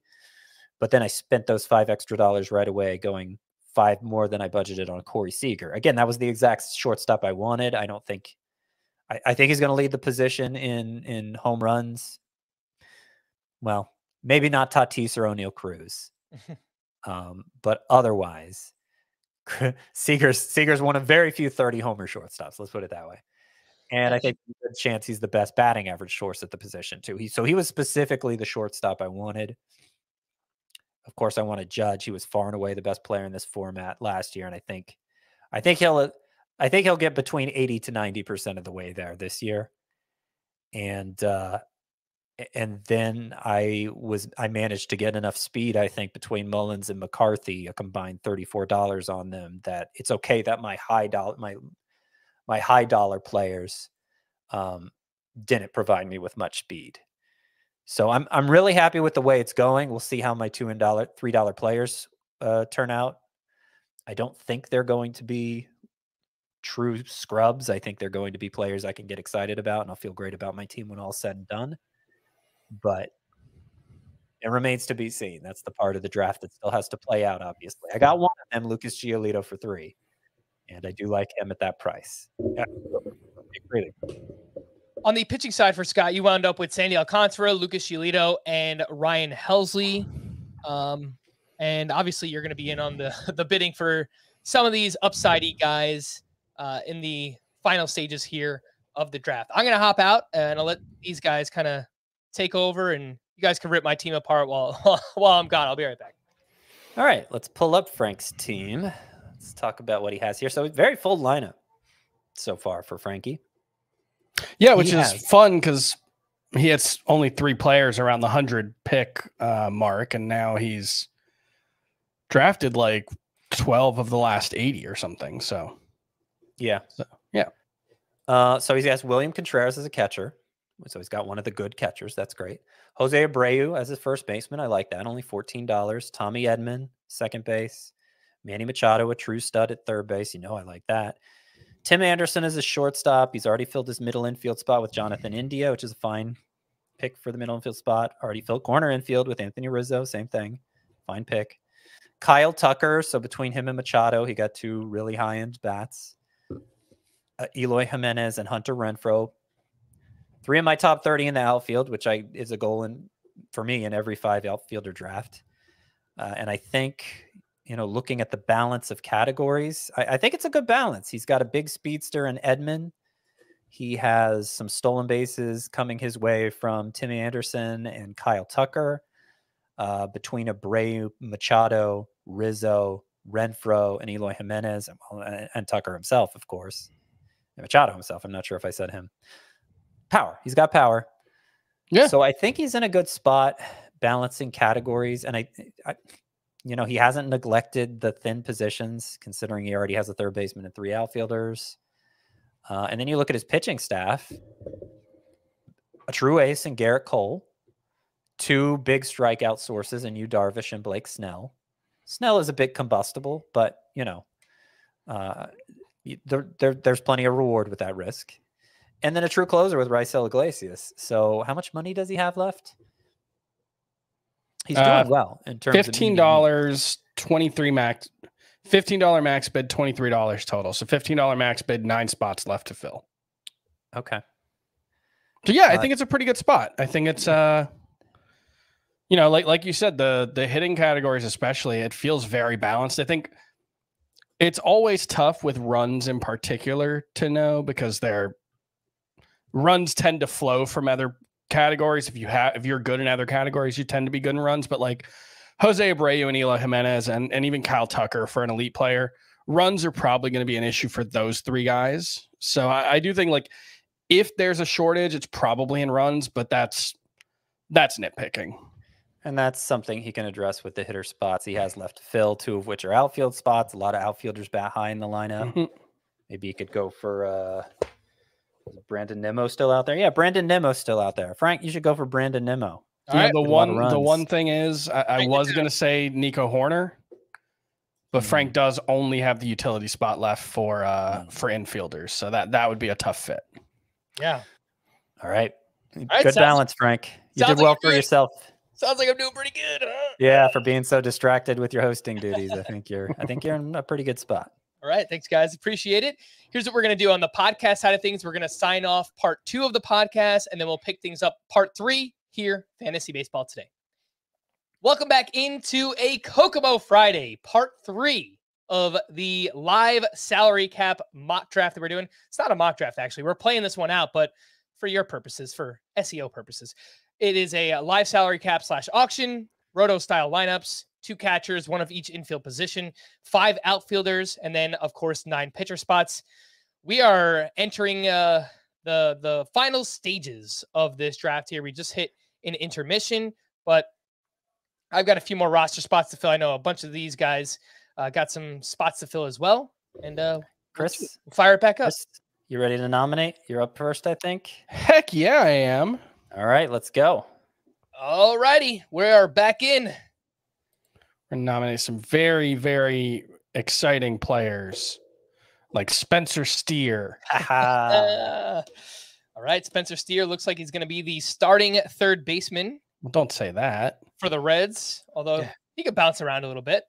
And yeah, I mean, he was pretty dreadful in his 28 or so games in the majors last year, but back-to-back 20 homer seasons, and he's a little oldish for a prospect, 24, but if you're going to bet on a guy with fringe-ish skills, I think doing so with someone who plays half their games in Cincinnati is a pretty good spot to be in. Pretty good numbers in the Niners last year, and you won him, Chris, for $1. Yeah, I'm happy with that for $1. Spencer Steer for $1. Jesus Luzardo is currently out there. He's going for 5, now 6. Yeah, I thought about throwing Steer out there for 2, but I'm glad I played that one right. Luzardo up to 8, and as much as I like Luzardo, I would rather have Blake Snell, who I got at that same exact price. So, and there you go. He goes for $8. Jesus Luzardo, just stay healthy, please. Skills are awesome. Team context is not great, but I'm expecting good ratios, lots of strikeouts, as long as Jesus Luzardo is healthy, ready to pitch. Scott, is this a sleeper of yours, or is this kind of a testing the Steele water? is somebody I may win for $1. You might. And you just did. Okay. Do you actually like Justin Steele? I feel like I haven't heard much of him this offseason. He is somebody a lot of people like as a sleeper. He had a very strong finish. He doesn't appeal so much to me personally, so it was an example of a player I don't really want for more than $1. He did finish very strong. Let's see, 3 of his last 5 starts, 9 Ks or more. And over his, let's see, from June on, the final 3 months of the season, he had a 2.05 ERA. A little suspicious because, the whip was considerably higher than that. But yeah, a lot of people like Steele, and I don't mind having a share of him, especially since he's a pitcher who could potentially give me strikeouts. Something else I've heard mentioned for Justin Steele is that the Cubs defense should be much improved with Dansby Swanson and Cody Bellinger, one roaming shortstop, one in the outfield, obviously. But it could help. Justin Steele has a really good slider. Chris Taylor thrown out there for $2, and he is 1 for $2. In the meantime, Mitch Keller went for $1. The old Mitch Keller thing, huh? Mitch Keller is him and Justin Steele are like perfectly fine $1 players. I think there's a better chance you're dropping Mitch Keller than Justin Steele, though. Mitch Keller, he has like 9 pitches now. He just keeps adding pitches. He's really give Mitch Keller this. He's putting the work in. I don't know if it's going to work out for him, but he is not resting on his laurels. Yeah. So he has a splitter cutter hybrid that he's pretty happy with. I'm not going to say the nickname for it because I'm not sure. No, it's a slider cutter hybrid. Sorry, slider cutter hybrid. Oh, I know what it is. Got it. But yeah, he's first 2 outings this spring, he's looked pretty good. It's like 5 innings, but still. Jake Cronenworth went for $3, and Danny Jansen as well. Danny Jansen for 3. I was in on 2 for both of those guys. So those were players I like but don't love. Cronenworth is one of those names where he's another one, just kind of boring. He's sold out for power the past couple of years. He's not a power hitter. That's why the batting average has gone down, but he's batting 5th in the Padres lineup. I mean, the counting stats could be tremendous for Jake Cronenworth. So, I just missed my opportunity to nominate a player. So there you go, Logan Webb. Wow. Pay attention, Frank. What are you doing? All right. Logan Webb is one of the last few top 40-ish remaining starters left. He's someone that I think is probably I'm surprised there's he had a really good season. It wasn't a great season, but it was a really good one. And his price went down from last year because he went from being a popular breakout pick to just, I think, kind of being viewed as a boring innings eater type. But there's still I like a high floor pitcher who has room to grow. And I do think Logan Webb is that kind of player. So I think he's actually a very good value this year. I haven't drafted him as much as I would like to, but I did put a bid in for 6, which would have been my max. He's one of the few players I'm still willing to go to my max bid for. So I wouldn't have minded if he had gone to me. Yeah, I think there's 2 very clear analysis points for Logan Webb. It's like, I look at him as someone who the swinging strikes and the strikeouts came down, Chris, and I look at that as a negative, and you probably look at it as a positive. Like, if he gets back to where he was 2 years ago, then he could be a great value. Well, yeah, he was good despite not getting strikeouts. That's true. And we do think that his slider can be better than it was last season in terms of getting whiffs. And if it can, then I think there is room for him to take a little bit of a step forward. Yeah.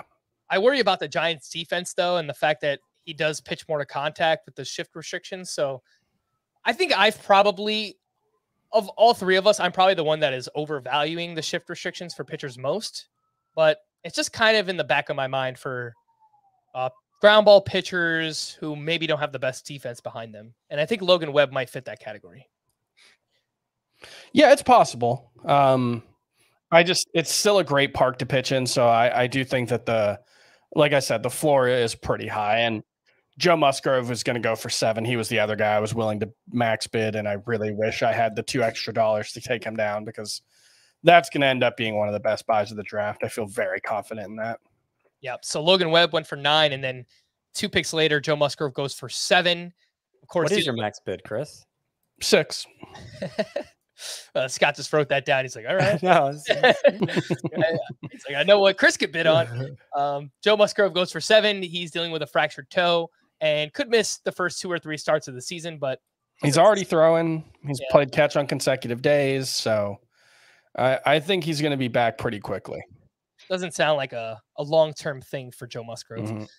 DJ LeMahieu thrown out there for $2. There have been whispers that the Yankees want DJ LeMahieu to lead off in as long as he's healthy and games. How much is he going to play? Yeah, I mean that it's a big question. I think they can. So what they're doing right now, Scott, is they're trying out Aaron Judge in left field so that Stanton could play right field, because right field is smaller. And then if they do that, they could probably DH Rizzo or LeMahieu. It just kind of opens up another roster spot for them to get someone in the lineup. So, yeah, Luis Ariz just went for $1. Sorry, I'm doing a lot of sighing. That's probably not good. All right, Luis Ariz just went for $1, and that was one. I was close to going $2 on, but I just have ambitions for an even better middle infielder, and I don't know, that's one we'll look back and wonder. All right, I got Jose Barrios for 3. Yeah, I hate that. I thought that for me. A rise for $1. I mean, that's great. It's great buy there. Even if he just gives you batting average. I mean, he should score runs, obviously, and not really provide much else. Jose Barrios for 3. Yep. Scott, sounds like you're back in on the bounce back. I am. So you wound up with Barrios and Giolito. All right, so both of the bounce backs. Nice. Yep. I mean, I'm giving myself options because I didn't buy high-end pitchers other than Alcantara, so I'm trying to get guys with high-end upside. Obviously, they're not going to all work out, but I want to give myself bites at the apple. Chris, in the meantime, you won Nick Castellanos, and while we're talking about bounce backs, he obviously fits into that category. I've really been fading him this draft season, and it's just because there's nothing in the underlying that gives us hope outside of, like the others, it's really the track record. Can Nick Castellanos just get back to the player he was? Yeah, look, that's exactly it. There's nothing specific that you can point to with Nick Castellanos that can say, okay, he was actually better than he was last season. He was pretty bad last season. He earned most of that. The underlying numbers were not very good, but we're also not very far removed from him being a true impact bat. So I don't love that I maxed out for Nick Castellanos when pitching is a bigger need for me. I am down to dollar bids for the rest of the show, so probably not going to get anybody for a little while. I can just sit back and maybe crack open a beer or two, but it's fine. It'll be okay. So this is happening here like it has in so many of the Roto drafts I've done. I have 4 pitcher spots left and about 24 pitchers that I want.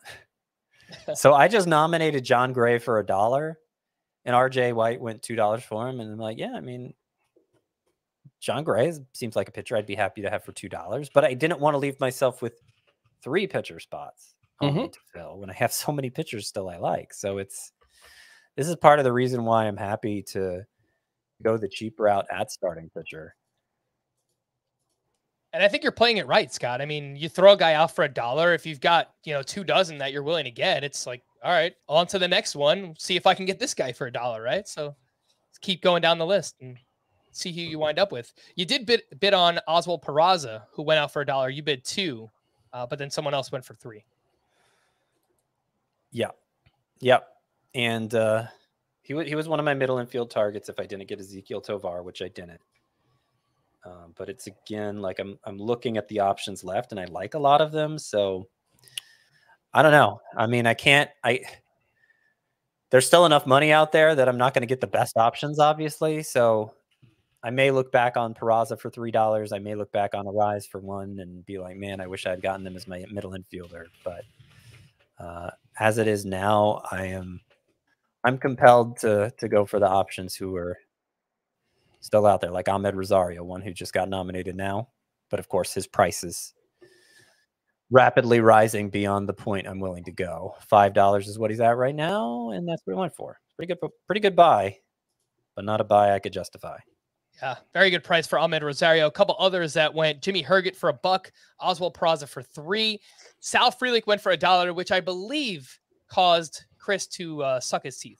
Yeah, not very happy about that. Obviously, I didn't have a spot on my lineup for him, so I was going to have to wait to the reserve rounds if I wanted Sal Frelick, and that's a great pickup with Garrett Mitchell leaving the game with a hamstring injury. Yes, we don't know if it's serious right now, but if it is, Sal Frelick is someone who could be in the opening day lineup in a pretty good Brewers lineup in a good park with some speed and some contact skills. So I really think he could be very well worth using in fantasy if he has a job. Gleyber Torres went for $4 just after Ahmed Rosario went for $5. So as I said in hour 2 or part 2 of this very long live stream and podcast, a lot of the mid-tier players that are available are going to go for much cheaper than you think they should, much cheaper than we will have them listed for on the site in terms of our salary cap values. And that's just because there's not a lot of money to go around. So people are being very particular about the players that they are choosing to bid on at this point in the draft. Mm-hmm. Ryan Mountcastle goes for, he's currently going for $3. And, I feel bad for Mountcastle, guys, because this guy crushed the ball. He had the breakout. Great StatCast numbers, but just because they took out a chunk of their ballpark in Camden Yards, it just killed power for Ryan. You know what? I like that he had the breakout. You know what, man?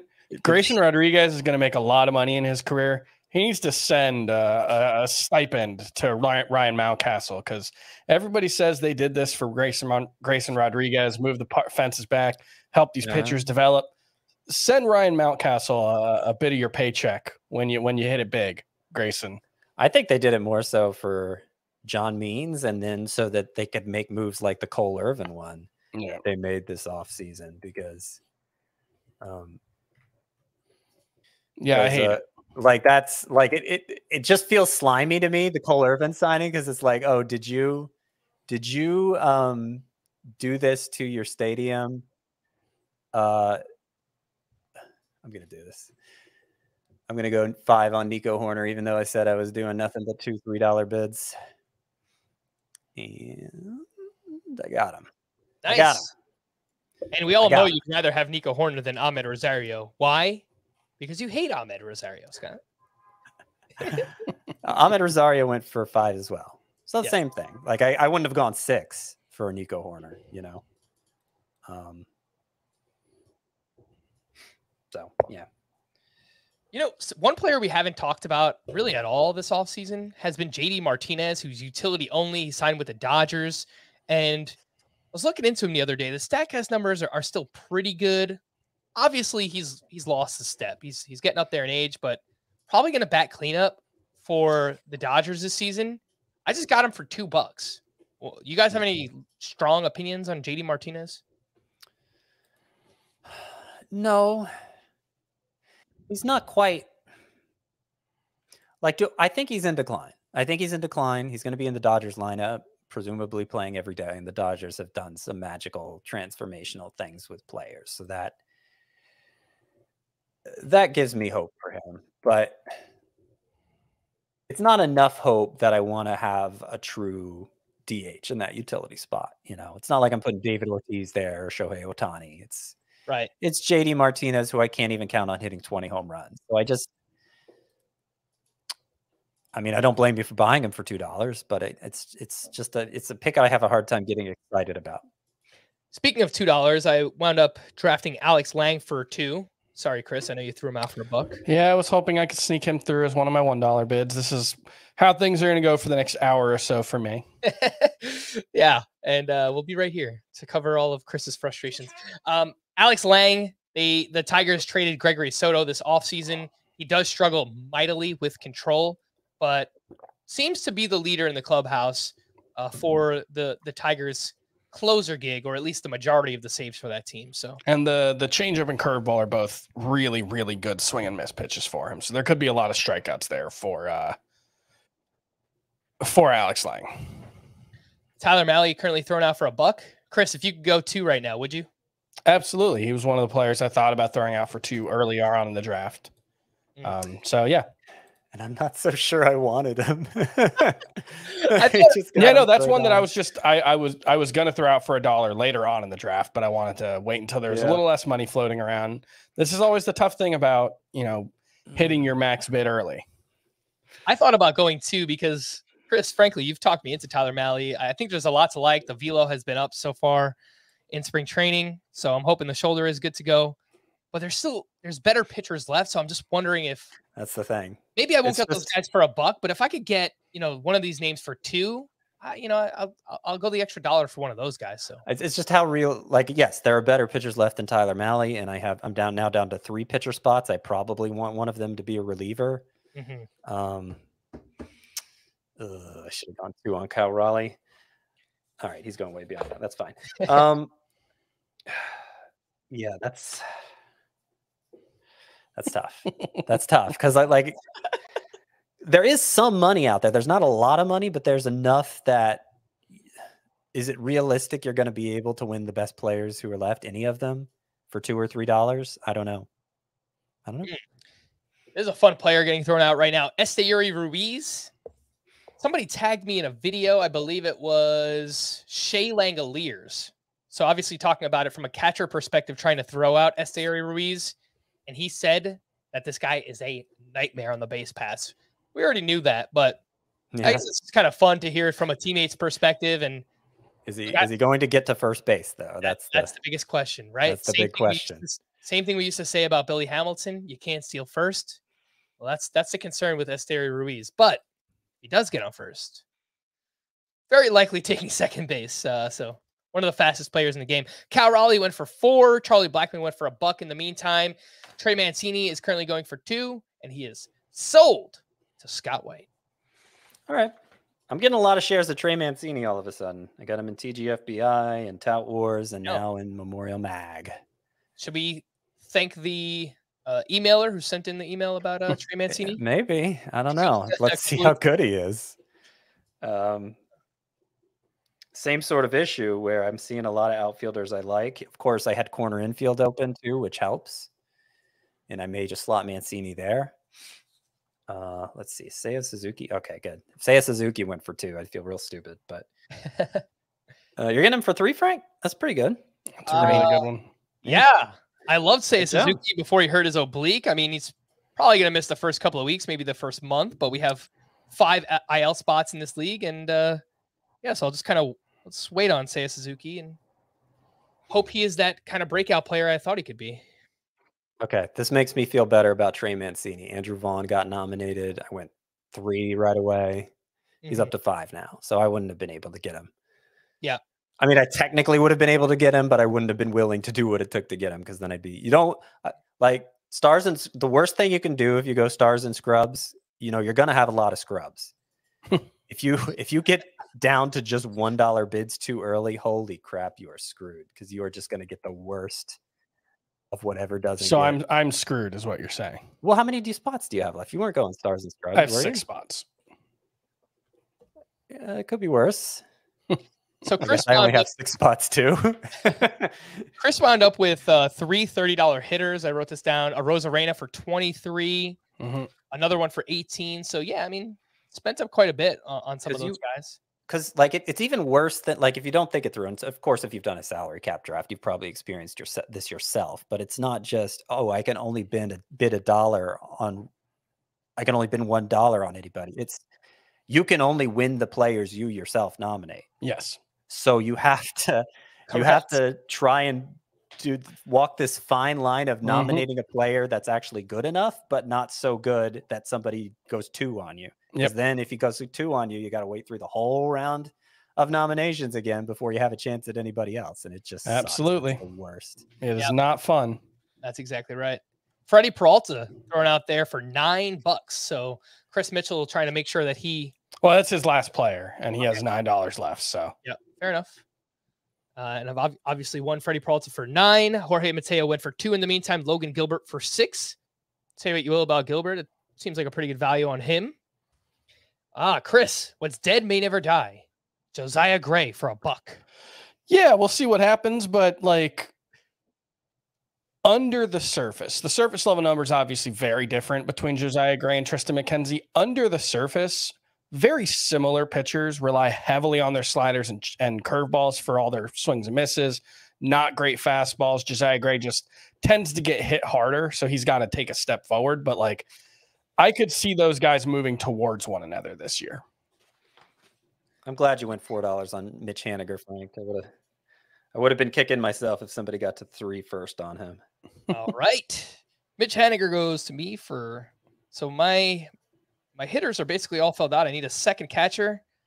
And so I'll just tell everyone now, I budgeted $180 of my $260 for hitters. And now I have $6 left for catcher 2.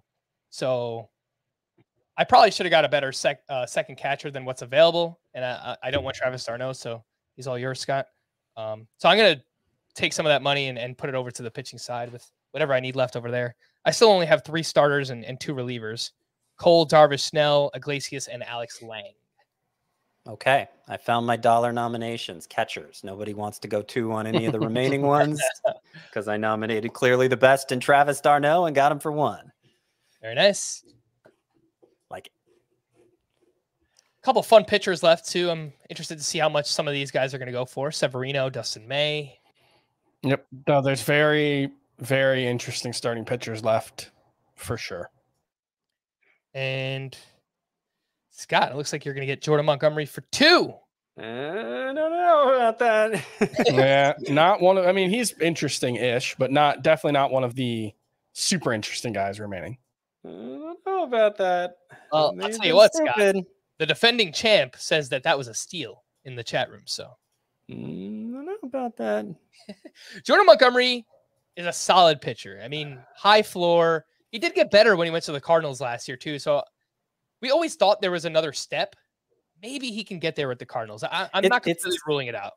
It's not Jordan. My issue is not with Jordan Montgomery. My issue is with that was one of my last 3 SP spots, and there's a lot of good ones left.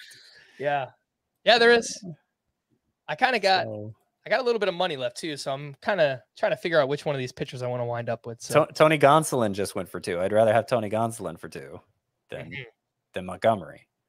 But I couldn't do that to myself again, and be left with 1 as 1 pitcher spot. Yeah, I don't know. I may be screwing this up. Let me catch some people up. We had d'Arnaud go for 1. Montgomery went for 2 to Scott. Tony Gonsolin went for 2. And Yasmani Grandal got thrown out for 1. I went 2 on him. Oh, you jerk, Frank. Sorry, man. I needed a second catcher. It wasn't me. I was just saying. Like, you didn't go 2 on d'Arnaud. He probably thought he was safe nominating Grandal. Yeah, I just kind of worry about d'Arnaud. Second catcher is how many DH games is he actually going to get? So, yeah, he's been someone I haven't really wound up with very much. And my hitting spots are all figured out. Wow, I've got 3 White Sox on the scene. It seems bad. just realized. Well, it depends who they are, I've got Grandal, Tim Anderson, and Eloy. So yeah, those guys are all good. Some good players. It's and you do have Jose Abreu, so there you go. Getting the band back together. Let's see how Dustin May is one of the very interesting pitchers left who I would love to have been able to offer some money on, but okay. And they're all bidding me out of my range on him, so that's all right. And he's gone. Yeah, I wanted to throw it out there as to test the water, Scott. How much is he going to go for? Dustin May up to $7. So whoever was saving their money, this is who it was for. It's for Dustin May. I tell you though. So in all these regular drafts, I'm filling half my pitching staff with the Mount Rushmore, right? My worst starting pitcher is Justin Steele, but like I may get to round out my pitching staff here better than the Mount Rushmore. I spent almost nothing on my pitching staff, and I may not have to dip into the Mount Rushmore. But is there anything actually better than the Mount Rushmore, Scott? I mean, they are the Mount Rushmore for a reason. So true. True. Dustin May went for 7. Tyro Estrada went for 2. Mm. I have him in bus 1.0, but geez, $2. It's pretty cheap. Yeah, Jeff hard to McNeil complain just about went that. for 1. Yeah, Jeff McNeil went for 1. I think Greg that's- Lathrop just gobbling up the value at this point, whatever positions he has left. Man. And I could have gone 2, obviously, on him, but I'm down to just 2 possible outfield spots. I've already filled middle infield, but McNeil's eligible in the outfield. And I just don't know that I want it for a batting average specialist, you know? Right. Shea Langoliers went for $1. If you play on CBS, he is DH only, utility only to start the season, but likely to be the everyday catcher for the A's. So maybe by week 2 or 3, you'll have catcher eligibility for Shea Langoliers. And that's a good buy, Chris. I like that. Keibert Ruiz for $1. Thank you. Yeah, I feel like that's a good combination with Salvador Perez. He was the other one that I was considering. Do I want Grandal or Ruiz? It's close for me. Hoping Grandal could get back on track. Scott Barlow is up for $3. The Royals signed Aroldis Chapman this offseason, so we still don't really know who's going to be their saves leader. Yeah, that's one where it's just like I have such a hard time seeing Aroldis Chapman being on a team, especially a mediocre team, not closing and being happy about it. So that's why, like, my assumption is still that Aroldis Chapman's going to be the closer, just because, like, would he really agree to be there if he wasn't? And maybe that's not a good reason. It's just he does not strike me as the, like, go along to get along team player type who's going to lift someone else up to glory. And why would the Royals sign him to a 1-year deal if not to, pump up his trade value, flip him, right? Yeah. And you're going to up his trade value more with him closing. So, and I believe he has started throwing in spring games, right? I know he had the weird thing where he like slipped and fell and busted his lip. But he's been pitching. Yeah, I think he's made 2 appearances so far. That is Aroldis Chapman. I think the hope for the Royals is if they can get 10 to 12 saves out of him, he looks all right. Flip him at the deadline, get whatever, a mid-level prospect. Yeah, that's the hope, and then Scott Barlow will take over from there on out.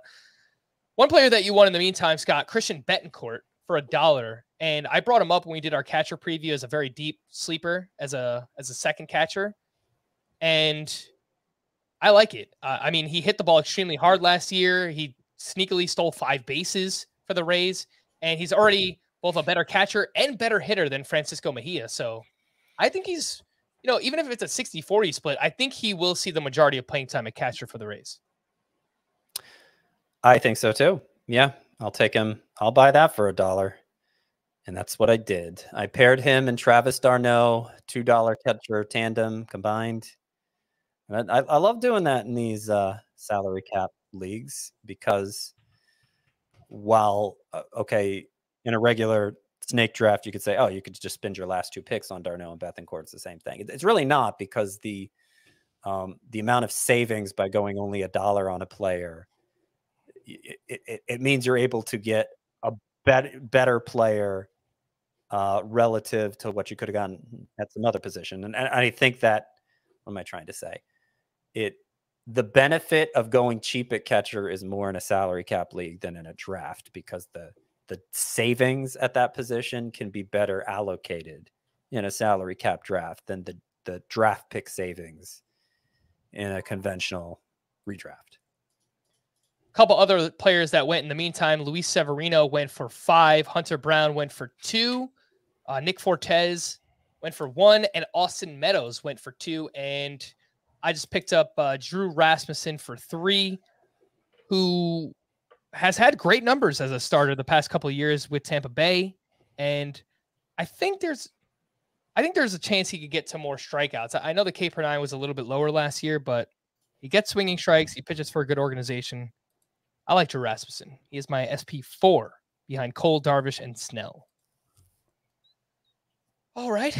Things are slowing down a little bit here. let's take a little break here. We're in part 3, and we'll be back right after this. Hey, Calvin, you play golf. You think you can win one of those green jackets at the Masters? Well, if it's for being the most loving neighbor of the year, yes. It's a tradition unlike any other. The Masters on CBS.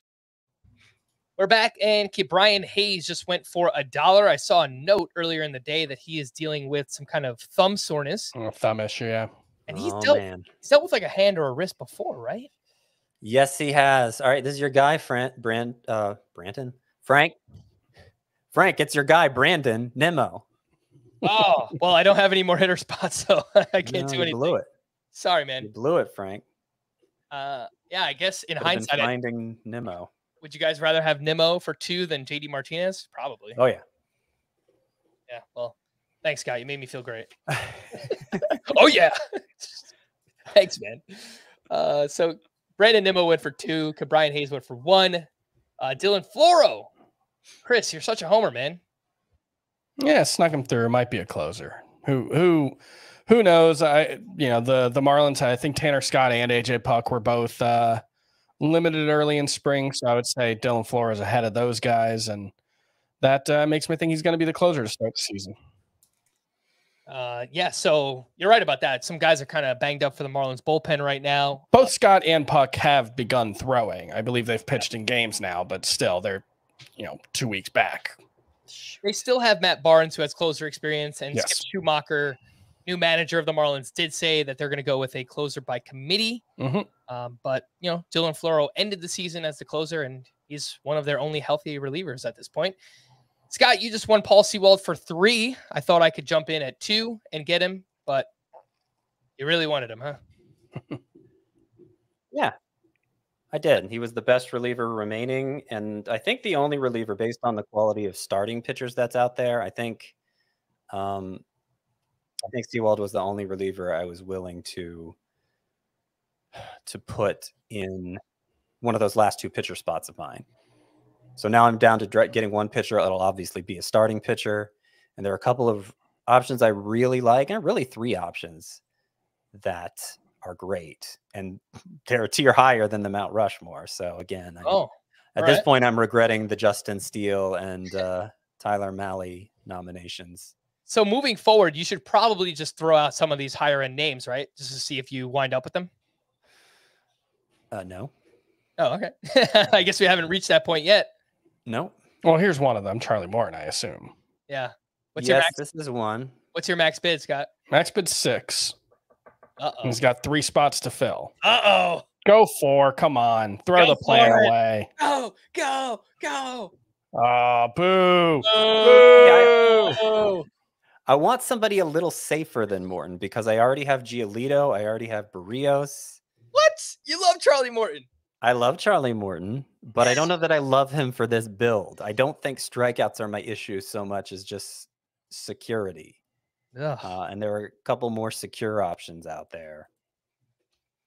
Is this one of them? Oh, well, yeah. He's gone. Joe Ryan, that's who we're talking about. Charlie Morton went for 3. Tristan Casas went for 2. Wow. Jeez. Oh, man. I should have gone 4 on Morton because now Joe Ryan's up to 6. Look, you can't say we didn't try because we were rooting you on here, Scotty. So. You should have. I should have gone 4 on Morton. And you threw out Tristan Casas for $1, right? And I think I heard a sigh when Greg won him for 2. Yeah, you were definitely like in the middle of a sentence and you kind of stumbled over it as that bid came in. But that makes me feel bad because like he was definitely one of the guys I was like, well, I'm going to hang on and see if I can get him through late. But I assume if I had thrown him out there before, you would have bid 2, right? Yeah. And if not you, the person who ended up getting him for $2 would have. So, well, see what happened was Tristan Casas, Josh Bell, and Ty France were out there. I would have been fine with any of them as my corner infielder. I threw out the one that I thought I would most likely get for $1, which was Casas. I almost did. Somebody went 2. And since then, somebody's nominated Josh Bell. So now we're down to Bell and France that I want for my corner infield spot. And I decided to go 3 on Bell. I could have gone 3 on Casas instead. But I'm cutting it a little closer now. And wow, is this really going to happen? Oh, all right. There you go. I shouldn't have said anything. No, I was I should have just let Scott keep talking. I was staring at. So it's Chris Bassett. Right. And Frank was trying to get him for $1. I'm going to fill my last pitching spot with him. It was between him and Pablo Lopez. It's good. It's goodbye. Yeah, hopefully. His velocity's been down this spring, Bassett's, but I mean, I would have rather had Charlie Morton. Let's be honest.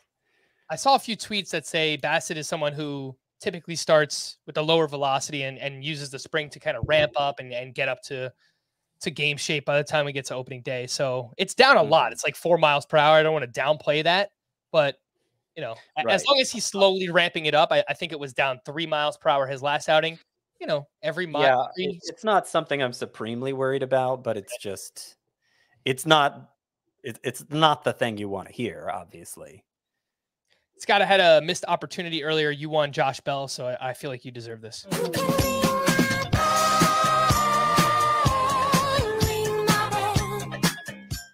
Great song. Indeed. Love it. Josh Would Bell. I've been better off with France, though. Maybe. It's a close call. Yeah, I think those players are very similar, both Josh Bell and Ty France. A couple other bids that got thrown out there. Lourdes Gurriel for $1. I think he's someone who's off to a nice start in the spring. He's entering a contract year, was playing hurt last season as well. Will Myers, one for $1. This is how Greg wins, man. We're just sitting here, you know, playing music and drops and stuff, and Greg Lathrop's just sneaking by these awesome players for $1. Will Myers, good job. Francisco Alvarez went for $1. Alec Bohm went for $2. Launch angle. Alec Bohm. Take a look at Greg Lathrop's roster. See how it's looking. Yeah, I have a feeling it's really good. What else is new? Oscar Gonzalez went for $2. The outfield's really good for Greg Lathrop. The infield is suffering. Man, you know what?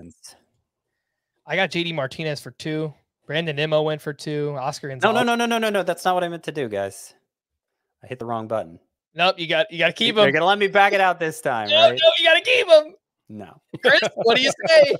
No. I mean, you did say you wanted Ty France earlier, so I don't know. I think you got to keep him. You can back him out if you want to. Yeah, I don't want to see Scott too upset 2 years in a row. It's makes me upset, you know. Yeah. Last year was. I mean, it's not a bad play. No, for $1. Why don't you just keep? It's not what I meant to do. I'm not going to hedge and like. It's not what I meant to do. What positions do you have left? This is what I meant to do. Oh, all right. I mean, Garrett Mitchell for $3. Ty France for $1, Scott. Yeah, but I already have 2 first basemen, and I'd rather have the outfield and the potential steal specialist. I got a lot of batting average already. All right. Is that your last player? Yeah, it's my last player. Look at Scotty. First one out. Let's go. I'm not the first one out. Oh, first one of us. First one of us three. Yes. Yes, of course. Yes. Yeah, fourth one in the draft. How you feeling overall, Scotty? Good. I think. Uh-oh. This is where he goes and he looks at his team. I wanted Morton. I think I should have gone for Morton as my last starter instead of, holding out for Joe Ryan and ending up with Chris Bassett. So that, I can't help but fixate on the negative. And I look at the quality of pitchers I could have had, and it's like, oh, and I filled a spot with Justin Steele already. And Tyler Mahle, I'm less concerned about Tyler Mahle, but the Justin Steele one really gets to me, knowing what I could have had. This is like a secret downside of only bidding on your starting spots. Is like you are kind of limited in what kind of flyers you could take. Right. Yeah. And this is part of the reason why I want to go stars and scrubs. So I think it's the right approach for this, is because I'm here talking about how I filled my spots too quickly for my liking, right? And that's with, how many players did I get for $3 or less? 1, 2, 3, 4, 5, 6, 7, 8, 9, 10, 11, 12, 13. 13 of my 23 spots were for $3 or less. And it's like, man, I wish I had more spots. I could have gotten better players there. Right. Let's catch people up after you took Garrett Mitchell. Clark Schmidt, speaking of flyers, he went for $1. Someone tried to sneak Andres Munoz by for $1. Not today. I went 2. Josh Young went for 1. Jonah Heim went for 1. And it is my turn to nominate a player. And I don't think anyone can bid more than 2. So I'm going to throw out Pablo Lopez for 2. And I'll get him as my SP5. And feel pretty good. That means I've got Garrett Cole, Yu Darvish, Blake Snell, Drew Rasmussen, and Pablo Lopez as my starters. My relievers, I've got Raisel Iglesias, Alex Lang, and Andres Munoz. And Luis Garcia goes for 2. Who would you guys rather have? Pablo Lopez or Luis Garcia? Pablo. I think so, yeah. Yay. Yay me. I think Luis Garcia, I don't know, maybe the Astros ride him a little harder with Justin Verlander being gone, but I think he's kind of in that no man's land for innings accumulation, a lot of 5-inning starts. So I find it hard to get excited about him. All right, Chris, Trevor Rogers for $1. Nice buy, Chris. Yeah, I saw there's 3 people with more than $1 left, and I saw Frank was one of them. And I was like, oh, but he just took a pitcher. He doesn't need another pitcher. And then I looked and I almost had a panic attack because it was just like, oh no, he does have a pitcher spot left, but he didn't want Trevor Rogers, thankfully. So I did think about it, but Rogers is yours. I'll let you have him. There's one other pitcher that I'm eyeing. I've got $3 left, and nobody could beat that. So I will wind up with this pitcher. And I'm not going to reveal his name yet because let's build the suspense, right? Why not? Joey Meneses goes for $1. Joey 2 hits. See if he can carry it over. Monster second half for the Nationals. We know he's going to play. Just what will he do with the playing time? Craig Kimbrell goes for 2. We are truly in the end game now, Scott. I feel like we said the end game came like 2 hours ago. My end game did. That's fair. That is fair. The overall end game, the end game of the podcast, we are winding down. Yeah, we got 16 players left to be picked in the salary cap portion of the draft, and then we got our 6-round reserve draft would be the way we would say it. Mm-hmm. My brain's a little fried from the 3.5 hours. I just took sit down a little more dew, a little more Mountain Dew to keep me going. Do the dew. Do the dew. It's the code red kind too, so it looks like I'm drinking not power. It looks like I'm drinking. Oh, what's it called? Transmission fluid. Yikes! Probably does something similar to your insides. Yeah. It lubricates them. Yeah. Okay. Bryson Stott thrown out for $1. Someone who has sneaky good sprint speed. Wouldn't surprise me if he sees a big uptick in steals this season with the Phillies. Andrew Heaney went for $1. Brian Bayo went for $1. Bayo's got some upside, but dealing with a forearm strain, and the suspense is over because I will be nominating Reed Detmers. Yeah, that makes sense. For $3, and he will be my final player 1. I like it. I'm hoping. So now I'm looking ahead and like who is going to make it to the reserve rounds, because some good players are just by virtue of players just like Justin Steele being on the active roster. Mm-hmm. Some good ones are going to slip through. And I think I have one of the earlier picks in the reserve rounds. I don't remember exactly where I nominated, but it's the same order.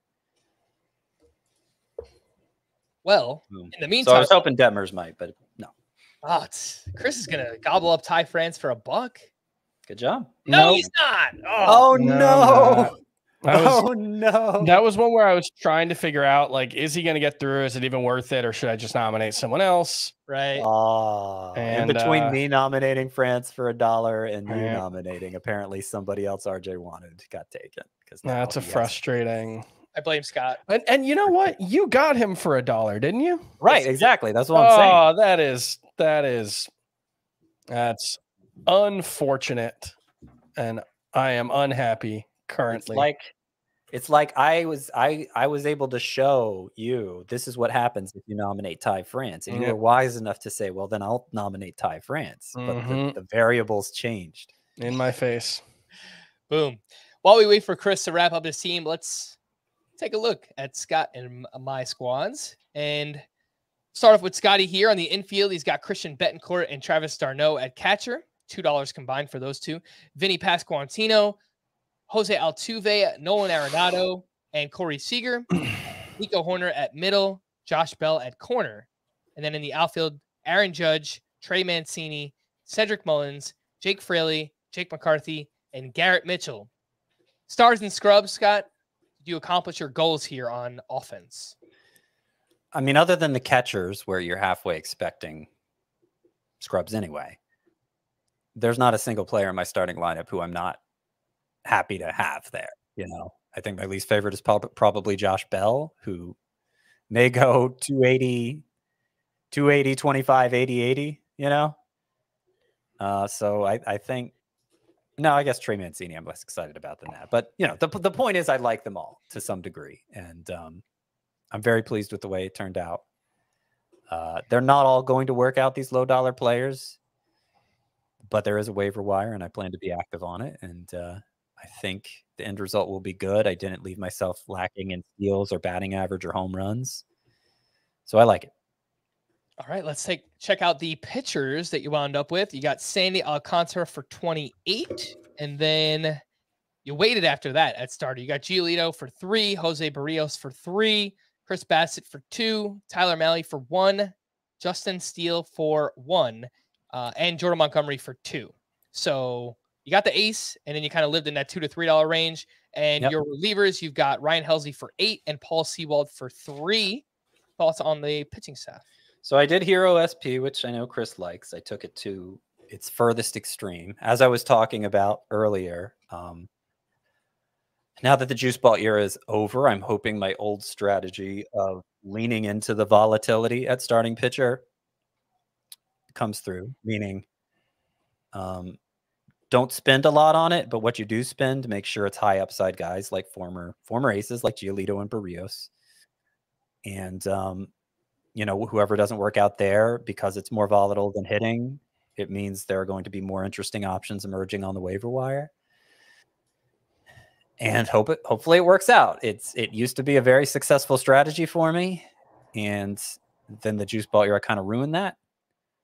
Hopefully it gets back to being a successful strategy for me, but it is, I can take pleasure in that I followed through on my plan, because the last couple years, I don't think I did. I think I got scared away by some of the overbids for the high-end players and just kind of wound up in this middle ground sludge territory and finished in the middle of the standings. As real, actually, one of those years, 2021, I had a terrible finish, 11th place. Hey, so, join the club. I was 11th last year, so there you go. I had a bunch of players either get hurt or underperform. I spent up for Giolito last year. Mike Trout was good when he played, but obviously missed some time. I had Yasmani Grandal, funny enough, on this team as well. Wound up with him again. So just a lot of underperformance, some injury last year, but no excuses. It was not my best work, obviously. Let's take a look at my team. In the infield, I've got William Contreras and Yasmani Grandal at catcher. That's $12 combined. Jose Abreu for 14, Tommy Edman for 14, Manny Machado for 38, Tim Anderson for 13, Jonathan India for 6, Anthony Rizzo for 7.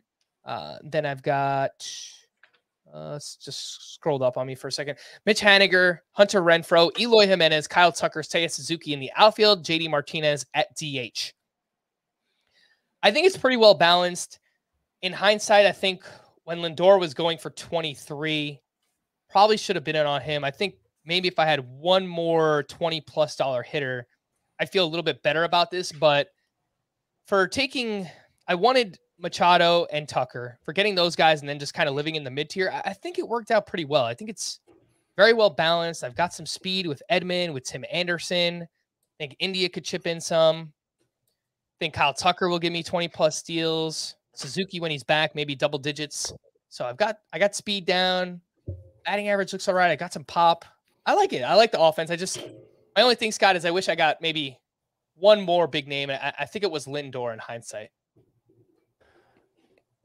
Okay. Yeah. Probably. I got to be honest, I wasn't listening because we are starting the reserve rounds now.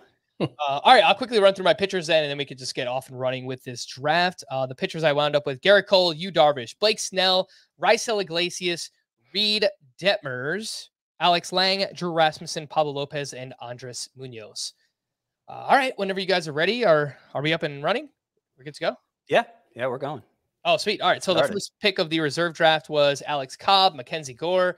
I really had to pay attention here. Sorry, folks. I'll put this up for those watching so you can follow along with the draft. Eduardo Rodriguez went to Chris. Let me see. Yeah, you wrote someone we haven't really talked about, but I liked him a lot last season, and his spring, his velocity's been up about a tick and a half. It's been a weird couple of years for him. Remember, he had the myocarditis issue during the COVID shortened season. Last year, he was away from the team.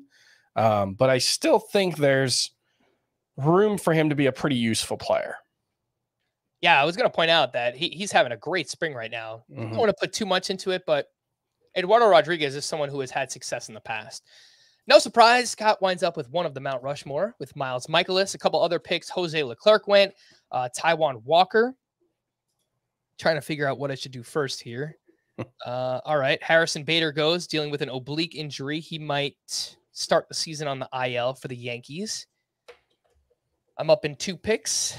I've got an idea. Daniel Hudson could work his way into the closer mix when he's back for the Dodgers.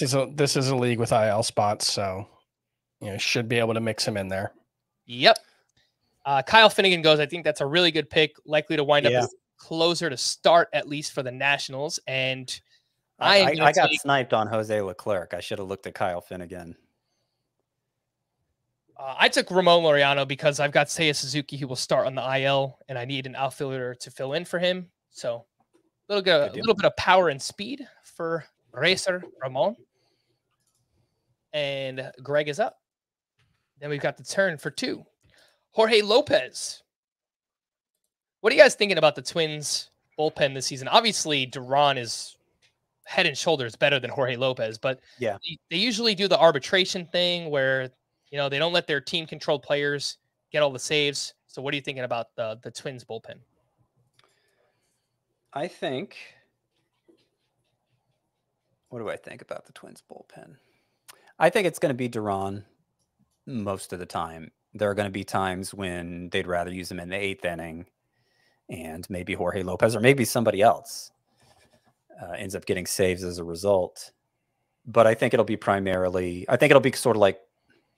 sort of like Paul Sewald was in Seattle last year, where Duran will probably get to 20 and maybe even a little beyond, but he probably won't get to 30. All righty. After Jorge Lopez went CJ Abrams and Alex Verdugo. That's a nice little turn there. Some upside, some safety. Yeah. Luis. I probably should have taken CJ Abrams with my first pick. I was thinking about it, but it just doesn't make sense for me at all. I've got India at middle. I've got Tim Anderson, Tommy Edmonds, so just didn't really need him. I'm going to go ahead and take an injury stash, and I'm going to draft Trevor Story in the reserves here. Throw him on my IL. We have 5 spots there. Again, I don't know how necessary he'll be for this team, but you give me a little second half boost. I could throw him at utility. I took him in Tout Wars. He is kind of like Harper, though, and where it sounds like, he's missing. He's more likely to miss 2/3 of the season than 1/3 of the season, and so that makes it obviously a fine pick in the reserve round, but it does kind of take the appeal out of it. Yeah, I totally get that with Trevor Story. Showed some signs last year, but overall, a disappointment his first season in Boston.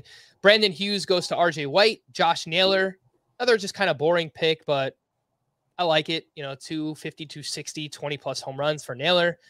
Andrew Benintendi. Sounds like he could bat third consistently for the White Sox. So I have question marks about the power, but the counting stats could turn out to be pretty good for Andrew Benintendi. I'm going to take what I think is the last outfielder I like here, and that's Brian De La Cruz, who I've cooled on from earlier because it sounds like they're leaning Jesus Sanchez to start and left, but I don't think that'll last. I think De La Cruz's talent is eventually going to force the issue. I will say, Miami, there's some crowding issues now that they signed Yuli Gurriel, which they've been circling him for a while, but they did sign him today. Also, Jose Iglesias, I don't think he's going to matter much, but Yuli Gurriel, I'm guessing they signed him with an eye on starting him pretty regularly. So, whether that means Luis Arias moves to third base, I don't know, but it's you know, between Garrett Cooper not being guaranteed the first base job or DH every day, he might have to play some in the outfield. There's a little bit of crowding there in Miami with the outfield and DH spots now. It's a good point. I know it was a minor league contract, Chris. Are you certain that Gurriel will be on their roster on opening day? I'm pretty positive that I mean, I know he was holding out for a major league deal and never got it. So, you know, maybe he pushes for his release if he's not guaranteed a starting spot, but I would think he's going to play more often than not. That is Yuli Gurriel once again signing with the Miami Marlins. Other picks that went down. Wow. That guy went really late. Whit Merrifield in the third round of the reserves. That's a really good pick. Volpe also went. Still a chance Volpe could be up on opening day. Curtis Mead with Tampa Bay. Good pick, Chris. I know there's been talks about the Rays giving Curtis Mead an extension. Yeah, they've been working on an extension with him apparently, which could probably accelerate his timetable. I was going to say that would basically buy out his years, right? And then I mean that's what they did with Evan Longoria. They signed him to an extension, I think, before he made his debut. The Phillies did it with Scott Kingery a few years ago. The Astros did it with John Singleton. These are not necessarily the best examples of players who worked out, right? But they are and the service time stuff matters less now than it did back then. But there was, I think it was Ken Rosenthal report either yesterday or today that they are strongly considering giving him a long-term deal, which, you know, presumably would clear a path to playing time. All right, a couple other picks here. Actually, that's Curtis Mead. After Curtis Mead, Jorge Soler, Noah Syndergaard, Spencer Turnbull, Patrick Wisdom, Luis Garcia of the Nationals, TJ Friedel, then Merrill Kelly. Got to get him, baby. Got to get him, Scott. I get him. Yeah, and I actually was really disappointed. Brandon Drury went a few picks later. I was hoping he'd make it to me. 308th player taken. It's gotten to a point for me with Drury. I know he's not the one I took, but it's gotten to a point for me where just like everybody's so out that I'm kind of in by default because like, what if he's 80% as good as he was last year? I think at a good hitter's park, good lineup, he could be, and then he's eligible at first, second, third, providing power stats very late, which is hard to find. I'm kind of, you know, I really would have liked.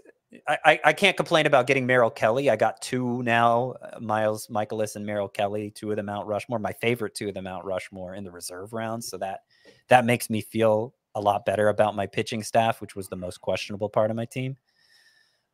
But I would have liked to have Drury too. Abraham Lincoln's always been my favorite of the Mount Rushmore guys.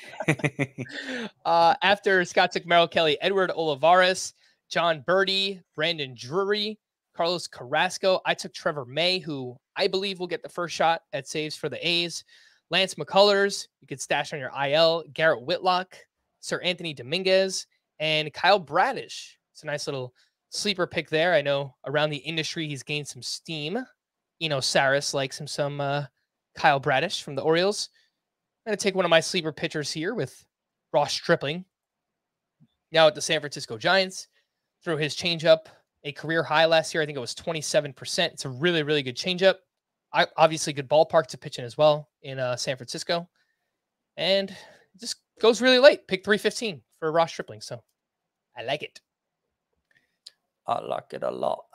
Do you guys have a feel for the Phillies bullpen right now? Do you think it's Kimbrel to start? And if he falters, maybe they go Sir Anthony Dominguez after that? I think that what they're saying is a committee.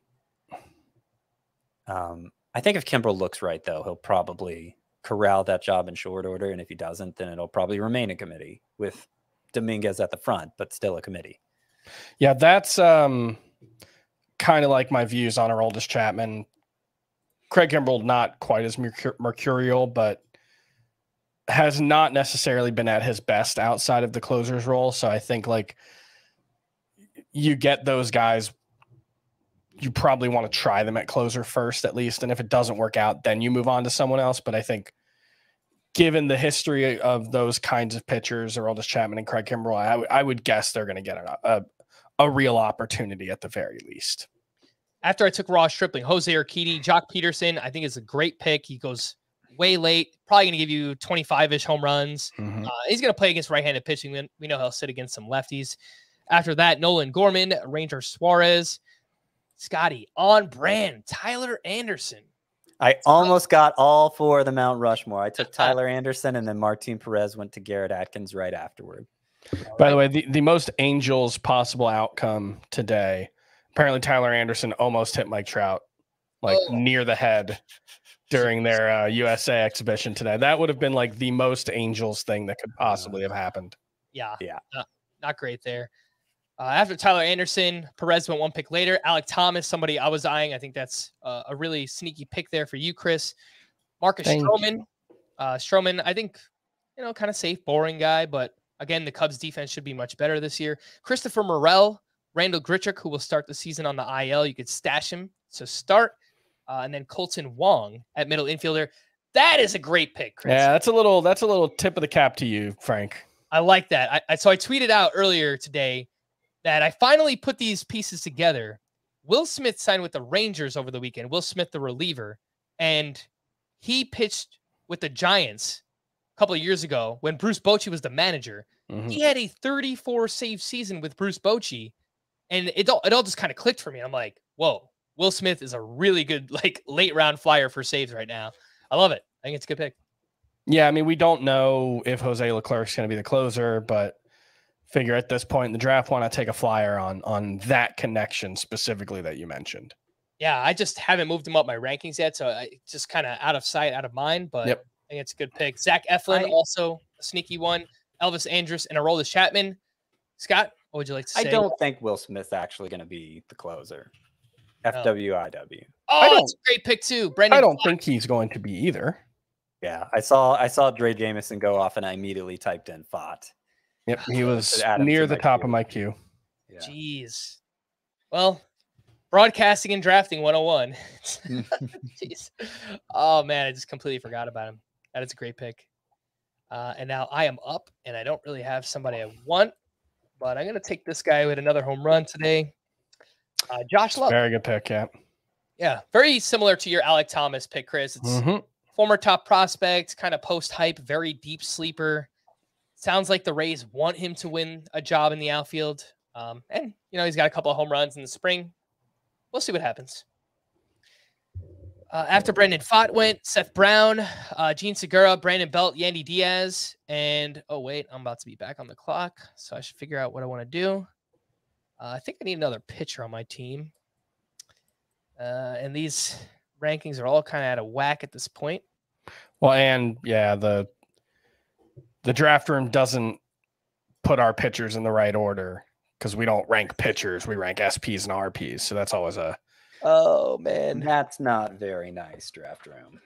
I'm going to go ahead and I'll take Hayden Wesneski. All right, good. I've got a guy at the top of my queue. I'm sure I know he's a Frank Stampfl guy, but I wanted to. Who is it? I'm sure there's another good starter out there that I'm just not remembering. Oh, I don't know if he's good or not, but I know you like him. All right. Well, yeah, he's probably not good then if I like him. After I took Josh Lowe, it was Segura, Belt, Yandy Diaz, Adam Duvall, a favorite of our boy Neil Shah, who was on the podcast the other day. I was debating Shintaro Fujinami. I like him too. I think there's a little bit more volatility with Fujinami. The control is a real issue. I think the stuff is very good, better than Hayden Wesneski, but I like Wesneski as well. I wound up with him in NL only labor. One of my pitchers there as well. Steven Matz, can he ever stay healthy? Probably not. But the Cardinals routinely have a good defense.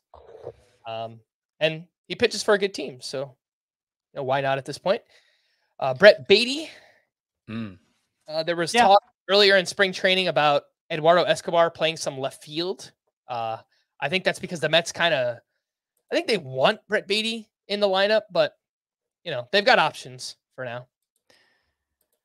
Yeah, some upside picks here between Beatty and Ian Anderson, I think, is worth drafting again. I suspect he's the favorite to claim that 5th job for Atlanta, and of course has upside. I'm going to go with my ace in the hole at catcher here, since I spent a total of $2 at catcher, Mitch Garver. Nice. He should pick up the 5 games at catcher to be eligible there, because he's starting out utility only. he should pick it up by week 3, I think. I'll be able to slot him there. And I do think he has a lot more upside offensively than Christian Bethancourt or even Travis d'Arnaud. Yeah, it's a good pick, Chris. So Roansy Contreras is the pitcher you wound up taking. I saw his name. I think him and Wisniewski are very similar, but I took Wisniewski because he plays for the better team. So sure. Yeah. Yeah, and Contreras, we still don't know what he is. He's a talented pitcher, but he hasn't actually been all that good when he's pitched at the major league level yet. But, you know, I think he's close enough to figuring it out. I know he's been working on the changeup this spring that, you know, it's worth the gamble here. Couple other picks going off the board. Nick Martinez, another one of my sleepers that I gave out recently. Tarek Skubal, Kyle Stowers, I think will be a strong side platoon starter for the Orioles. Then Mike Soroka and James Paxton. Chris, I believe this is your last pick. This is my last pick. I'm not sure which way to go here. I'm going to go running out with of time. Nolan Jones. Make it good. Didn't make it good. I don't know if it got in. Whatever, it's in. There you go. Nolan Jones, probably going to drop him.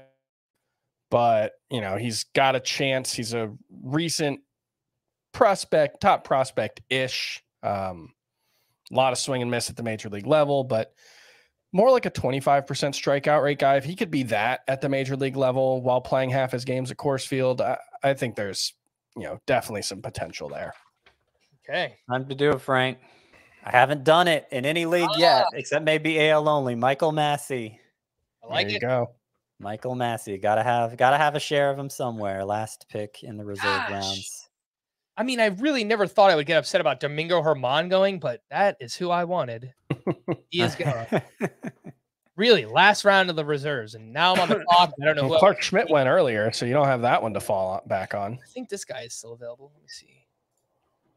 Yes. So I will take Ken Waldichuk. I still wanted Domingo Germán. That sucks. Whatever. All right, so some upside pitchers on the bench. I've got Ross Stripling, Ken Waldichuk, and Hayden Wisniewski. Justin Turner, and who's going to be the last one? Number 360, Mr. Irrelevant. Matt Mervis. Mervis. You know, it's amazing how everybody's cooled on him. Like even in the 15-team Roto leagues, he drafted it all now, and he's had a bad spring, which doesn't help. A lot of strikeouts, surprisingly. But he'll still be the Cubs. He'll still be in the Cubs lineup by June 1st, I presume. Yeah, potentially June. He went in the reserve rounds of my NL only labor, and I just completely whiffed. I forgot about him, and when he went, I was like, "What was I thinking?" I should have definitely wound up with Mervis, who was one of the most impressive hitters in the minors last year. Lots of power, lots of batting average. I saw him out in the Arizona Fall League, and he was amazing. Put on a show. So lots of upside with Matt Mervis this season. Let's wrap up with Chris's team. Why don't we? Because we went through Scott's, we went through my team, and then Chris finished out his draft. So we'll end there. We'll go through Chris's team, and then we'll wrap everything up. You got Salvador Perez and Keibert Ruiz at catcher, Rhys Hoskins, Jorge Polanco, Spencer Steer, Bo Bichette, Adalberto Mondesi, and Anthony Rendon as your infield. Mm-hmm. And in the outfield, you've got Nick Castellanos, George Springer, Mookie Betts, Randy Arozarena, Riley Green, and Fernando Tatis. I know you didn't really have a plan coming in, Chris, so I won't ask you about that. But how do you? Yeah, I mean, look, my plan is stars and scrubs for the most part. I like when I say I don't go in with a plan, I don't go in with specific players that I want, right, different than specific players that I want in my normal drafts. But you know, I wanted to get, you know, as many star players as possible, knowing, like Scott has said, it's a 12-team league. You should be able to get some replacements. So like I took that flyer on Adalberto Mondesi. He's not actually in my starting lineup. He's going to go on IL when the season starts, and maybe he comes back in May or June and is able to give me a little boost in steals if I need it. But Luis Garcia is going to start at middle infield for me. Fernando Tatis not going to start the season for me. He's suspended, obviously. But once he's back, like I think between Fernando Tatis, Mookie Betts, and Bo Bichette, I probably will have 3 of the top 15 hitters, 20 hitters by the time, from the point that Fernando Tatis is active. And actually, I think he'll be one of the 15 best hitters in fantasy overall anyway. So, I got the stars. I think I've mostly managed to avoid any major holes in my lineup. So I feel pretty good about it. Very nice. On the pitching side of things, you wound up with Justin Verlander, Chris Sale, Robbie Ray, Jamison Tyone, Trevor Rogers, and Josiah Gray as your starters. And then for the relievers, you've got Camilo Doval, Carlos Estevez, and Dylan Floro. Were you pleased with the top three, Chris? Justin Verlander, Chris Sale, and Robbie Ray. I know you said you like Robbie Ray a little bit more than we do, but do you kind of wish maybe you had a better SP2 or SP3?